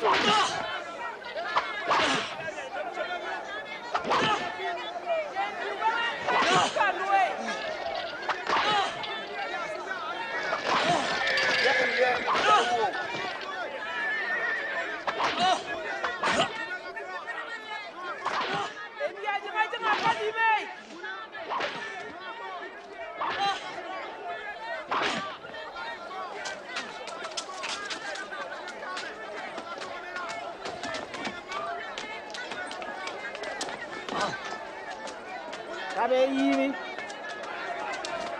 Washoro na shi yoraba wara ebo kum Jesus.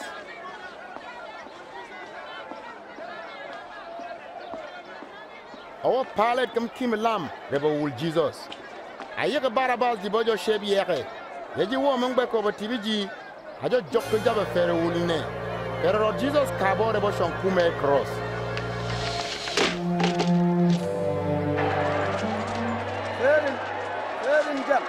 Verin şu. Tamın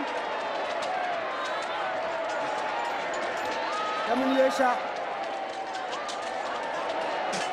Verin şu. Verin. Tamın no. Tani yaga. Tamın no. Botam gonda. Yin tamın. Mel.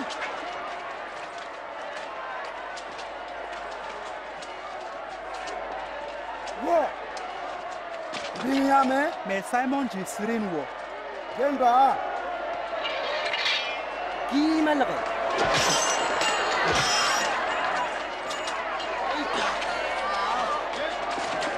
Sure. Ay war mel.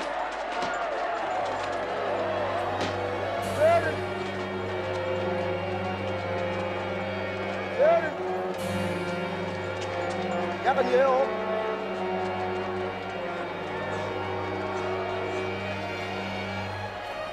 Sontam.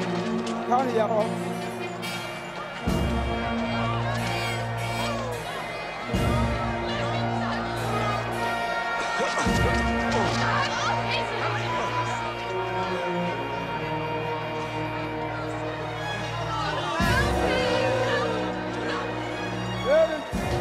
Verin şu.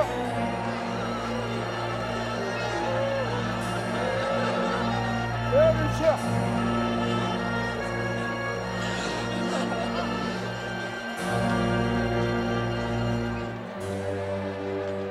Ekpalingaw, tutul. Ekpalingaw, kowo me. Tutul wo. Ne kalba Jerusalem. Kana me kwaling. Loling ne nane abo ne bane. Inshallah na nyale lim eji ekul kperli mbir. Le lim renan le gorokbo. Eso toba. Eba kere roka.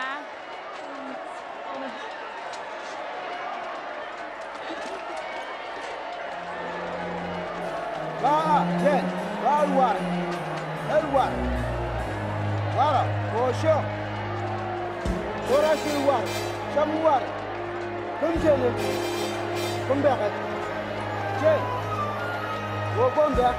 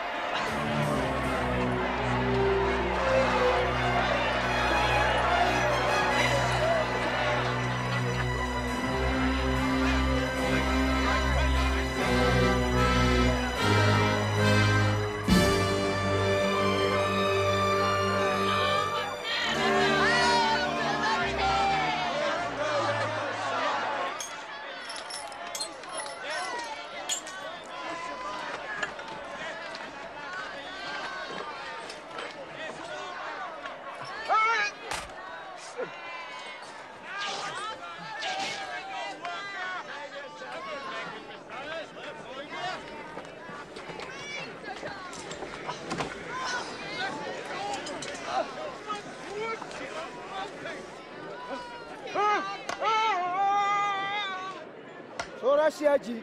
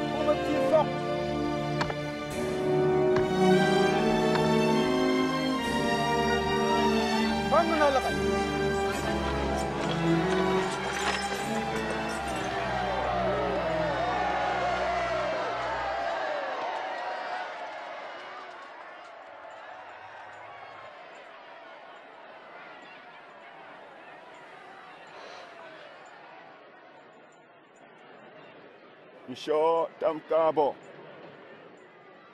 Tibre bon me kanji bok belimi.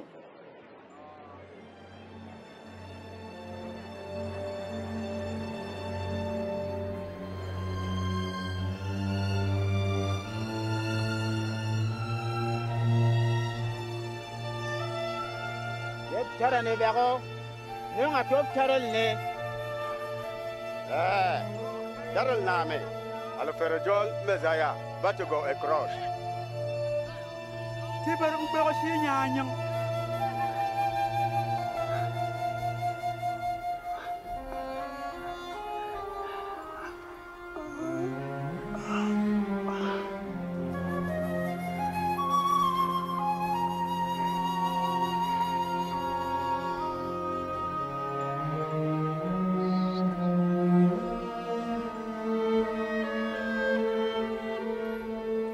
Bakumu Jesus el kalkani waju bal.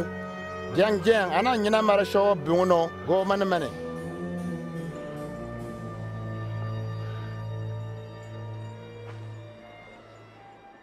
Akpa wobo tan jika sang. Yana bome, ya. Mejo na bajo. No war tubnel fenge. Tubnel fenge no lo go tube ye ba ko. Men ko. Tubme. No ba ko. Anu ba. Ani mana ko tubel fenge. Tubnop nop me. Wamno ba shiare. Anu jama shingane. Abaga limjen aji.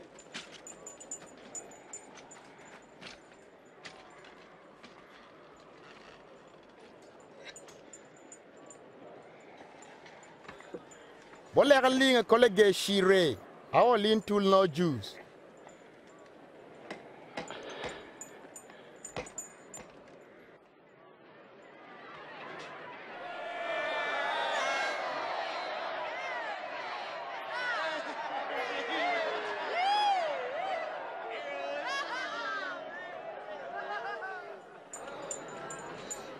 Daryl na Ali John tool no juice.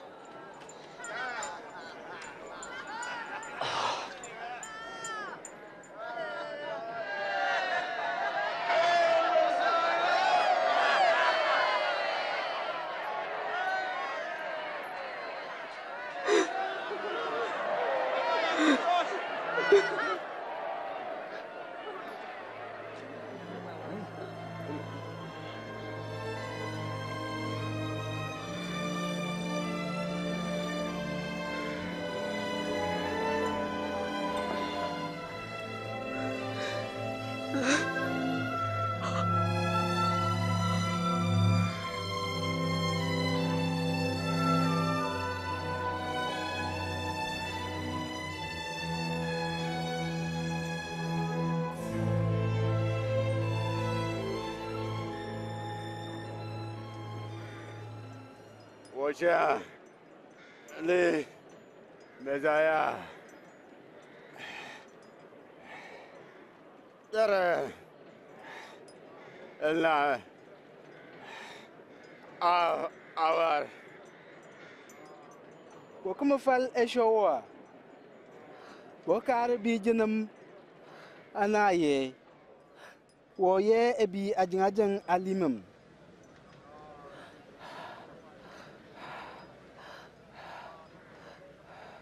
bumum Jesus albana ntul nyam tenga abaka jolele la no bandi showo ame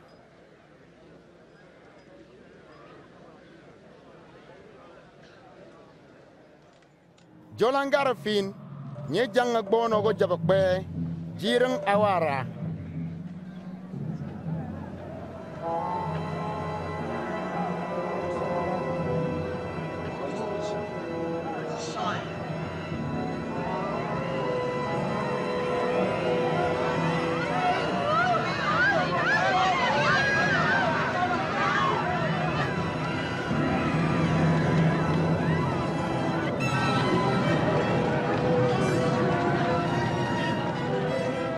Big attack show, come here and I go down a ball.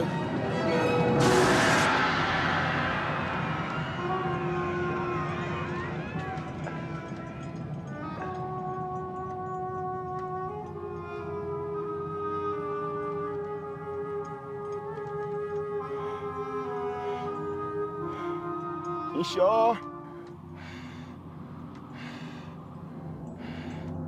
Egabo. Mayake. Toko jama kaya.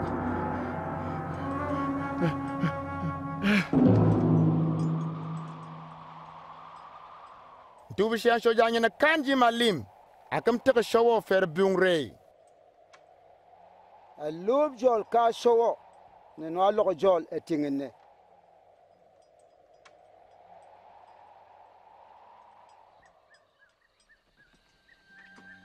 Joseph ne Arimathea, jolon no banne, no jolon tulushup. Yet a 10 rebel cool Jesus. Akam chamba pale joare abagatame, afona ku Jesus on kergoelam. If you show a kerakambrange.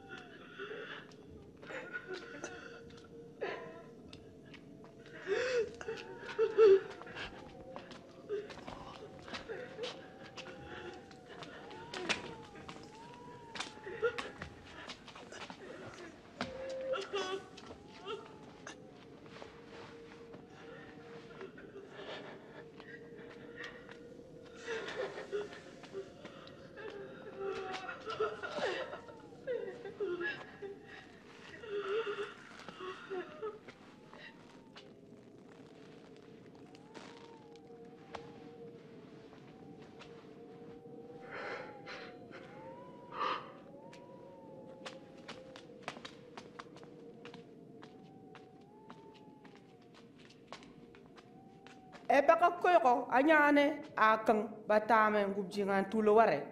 Baka tobo fo mau saba da bring malo.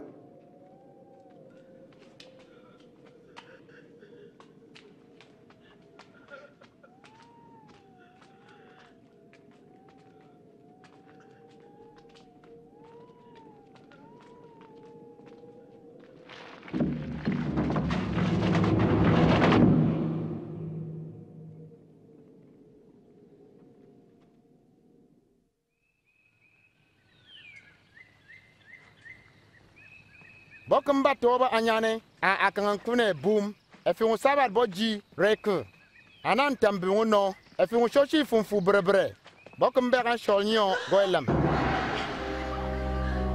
bo shonyenel tal mabanga gonyo lam neon pe bo madiel eku Jesus ojolum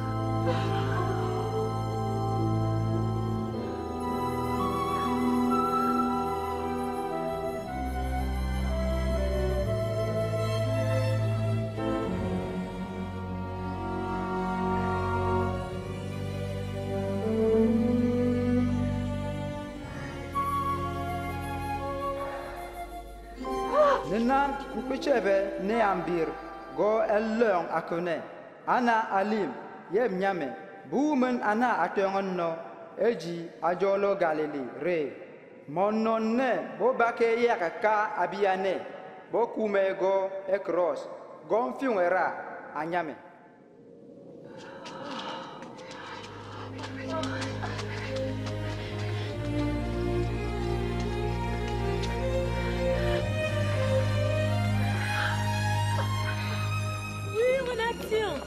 Baba bangal talbo mangpe. Eyela kana. Ekuntulu ware. Pemjo. Nani ai, Ekajuk. Ane lumabal long baba queer. Bab enje joya. Ananju. Kamertengore. Changi wange mpe shepe ne ambir. Ebleng akune. Etingo tingo jio.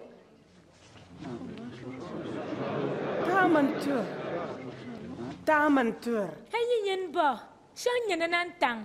Elam dolan neme. Tulu warab long. Pita, taka tamatur.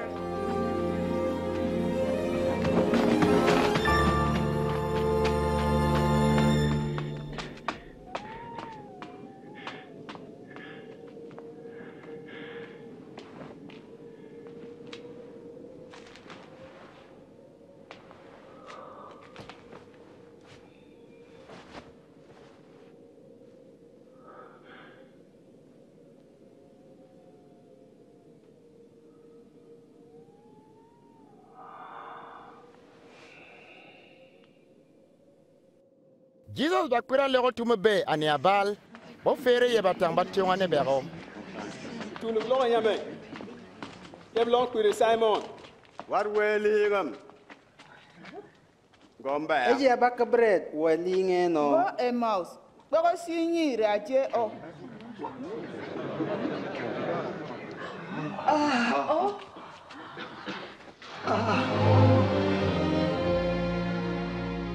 wan ba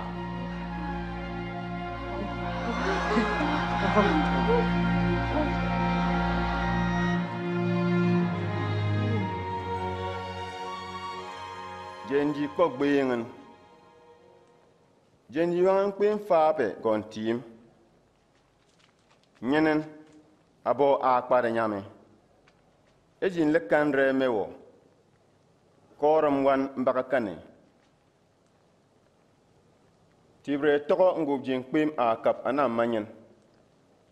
Inshol nyenam ayin jo byung tiongon ngari njolanane.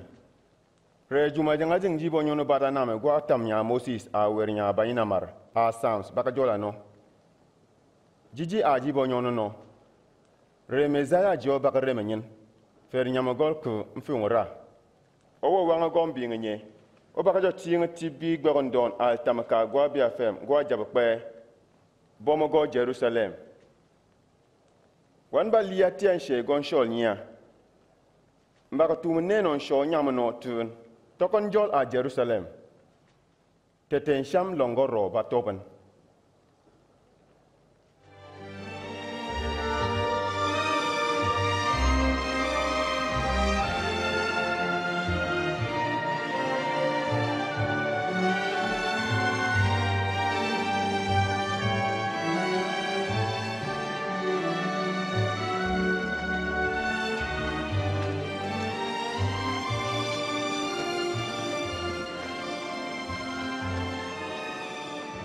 Show foolen per bapen.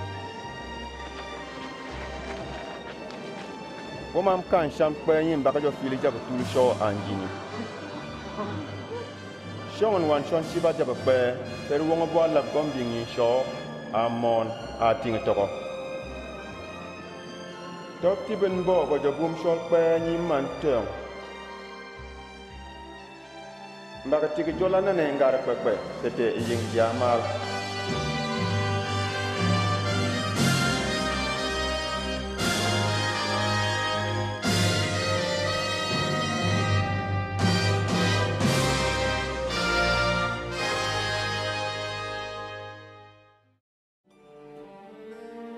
Gomana mane abanya na marnyono re e show baka tumen titere re abatarande ba bia fem bo fer lim etem a show el pin ni Jesus tibre yewo logolin titere no show nyamre abaka tumu tu gonjini asaya nyono re mongunga nen kalba shegla jel mon non num ana wo logo jol goge an sham e so limi meri ji kala shabne ashala fer jel Jesus ana ba nyono gon wer showo nkwe ko she jel be tibere mon no ante tarawo yeji showo luwere monwe eji ane nyine Jesus bolo ko nyene foyo ekoji showo ajo limane no bayam fere tam kabogo ebo abia fem anya mare ba jola ne go jabatul Jesus rol kwini na lim jom fere nyine rem eshi ane pe anya magol ko fere tibre koje yishongo jojil ko Jesus de tara biure nkwi koji mbega ma yagal kwini na maka fere bele koji el nyame el kwini Jesus jol jenjeng ana banya na mar nyono no fere tibre el lumu show ligonji nanjini jol insho de kwim ana banya na mar biuno Jesus wali lum ni show gogewo e show langal ne tibane benjini Jesus bara bakaral queen pe ana jolono eji show limi ngbo mbengane o pem tamatu show fere bu matamenyi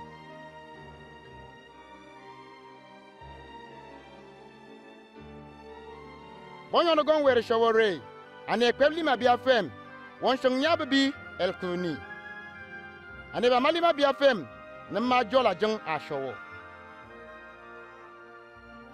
ana show kankom reakpogo shi monno Abraham ana wa short of tum Jesus reabakpogo shi etetongoji Adam ali mana eja ne ba letame fer tongo Jesus bagama bayel golwo ni show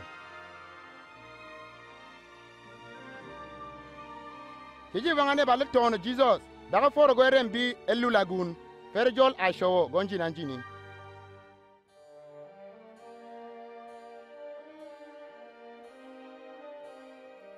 eji Jesus nyama golko abi utonga ba de tono bere ane bagajo biung gogama mbing tionga jabe kwere ane ba legbon don fer tam tone e sho baga tam kabo Jesus to bungure abaga tu metingi to re bajol abade tono be fer ti boy tingi tingi top kabo sham yiba baga tono mbeng ni show eji nen kala bia fem gbondon yo tono Jesus anan tuluwe Jesus teore abia feme nyamen tamka el tamanatum ni matare Jesus bungure ane lebel korni show go tingi awole lingre e show tamka bo go bo abia fem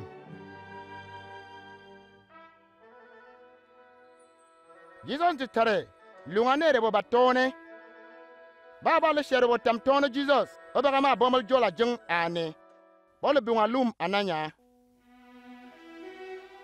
e shawon show woli shang sham tibren pokora kor man filin don shang re atamanya mbumum men lima babi badana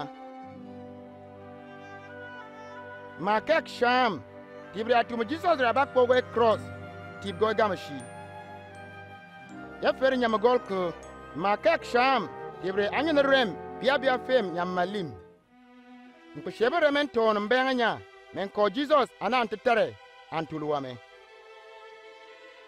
ma kek sham tibre woptam kam go gama bia fem oblangam ben kam remember ba jolana gonji nanjini go jabatul ba babare wo kam ting to e jali jolana me fere tibem benganya neon akam ko e jali jokorom altimel timename ejin le mal jolal queen ni ba jokora neon anejo tika edi ajang gonji ni nya nyong jola no Jesus dungo bada tono bere e jora ba ko ga lumna me men ko kanabo ko tono abada tono ba Jesus ko bela kon fere jo biwane e fi won fu ba ko kwila lumnye fere sheba na ba tono el jinene ko tongane bego bada Jesus ko sheyong bo fere jo kabo atane shongon sham yitinga to jile go ban tim bakwa bumo Jesus tiongo bo kam tamashonji go geti tul e jabetul abi re e show mam kan sham kpe ni ligol biung andi yo kanan re men liana nan garanya anyang tetenjini nyamal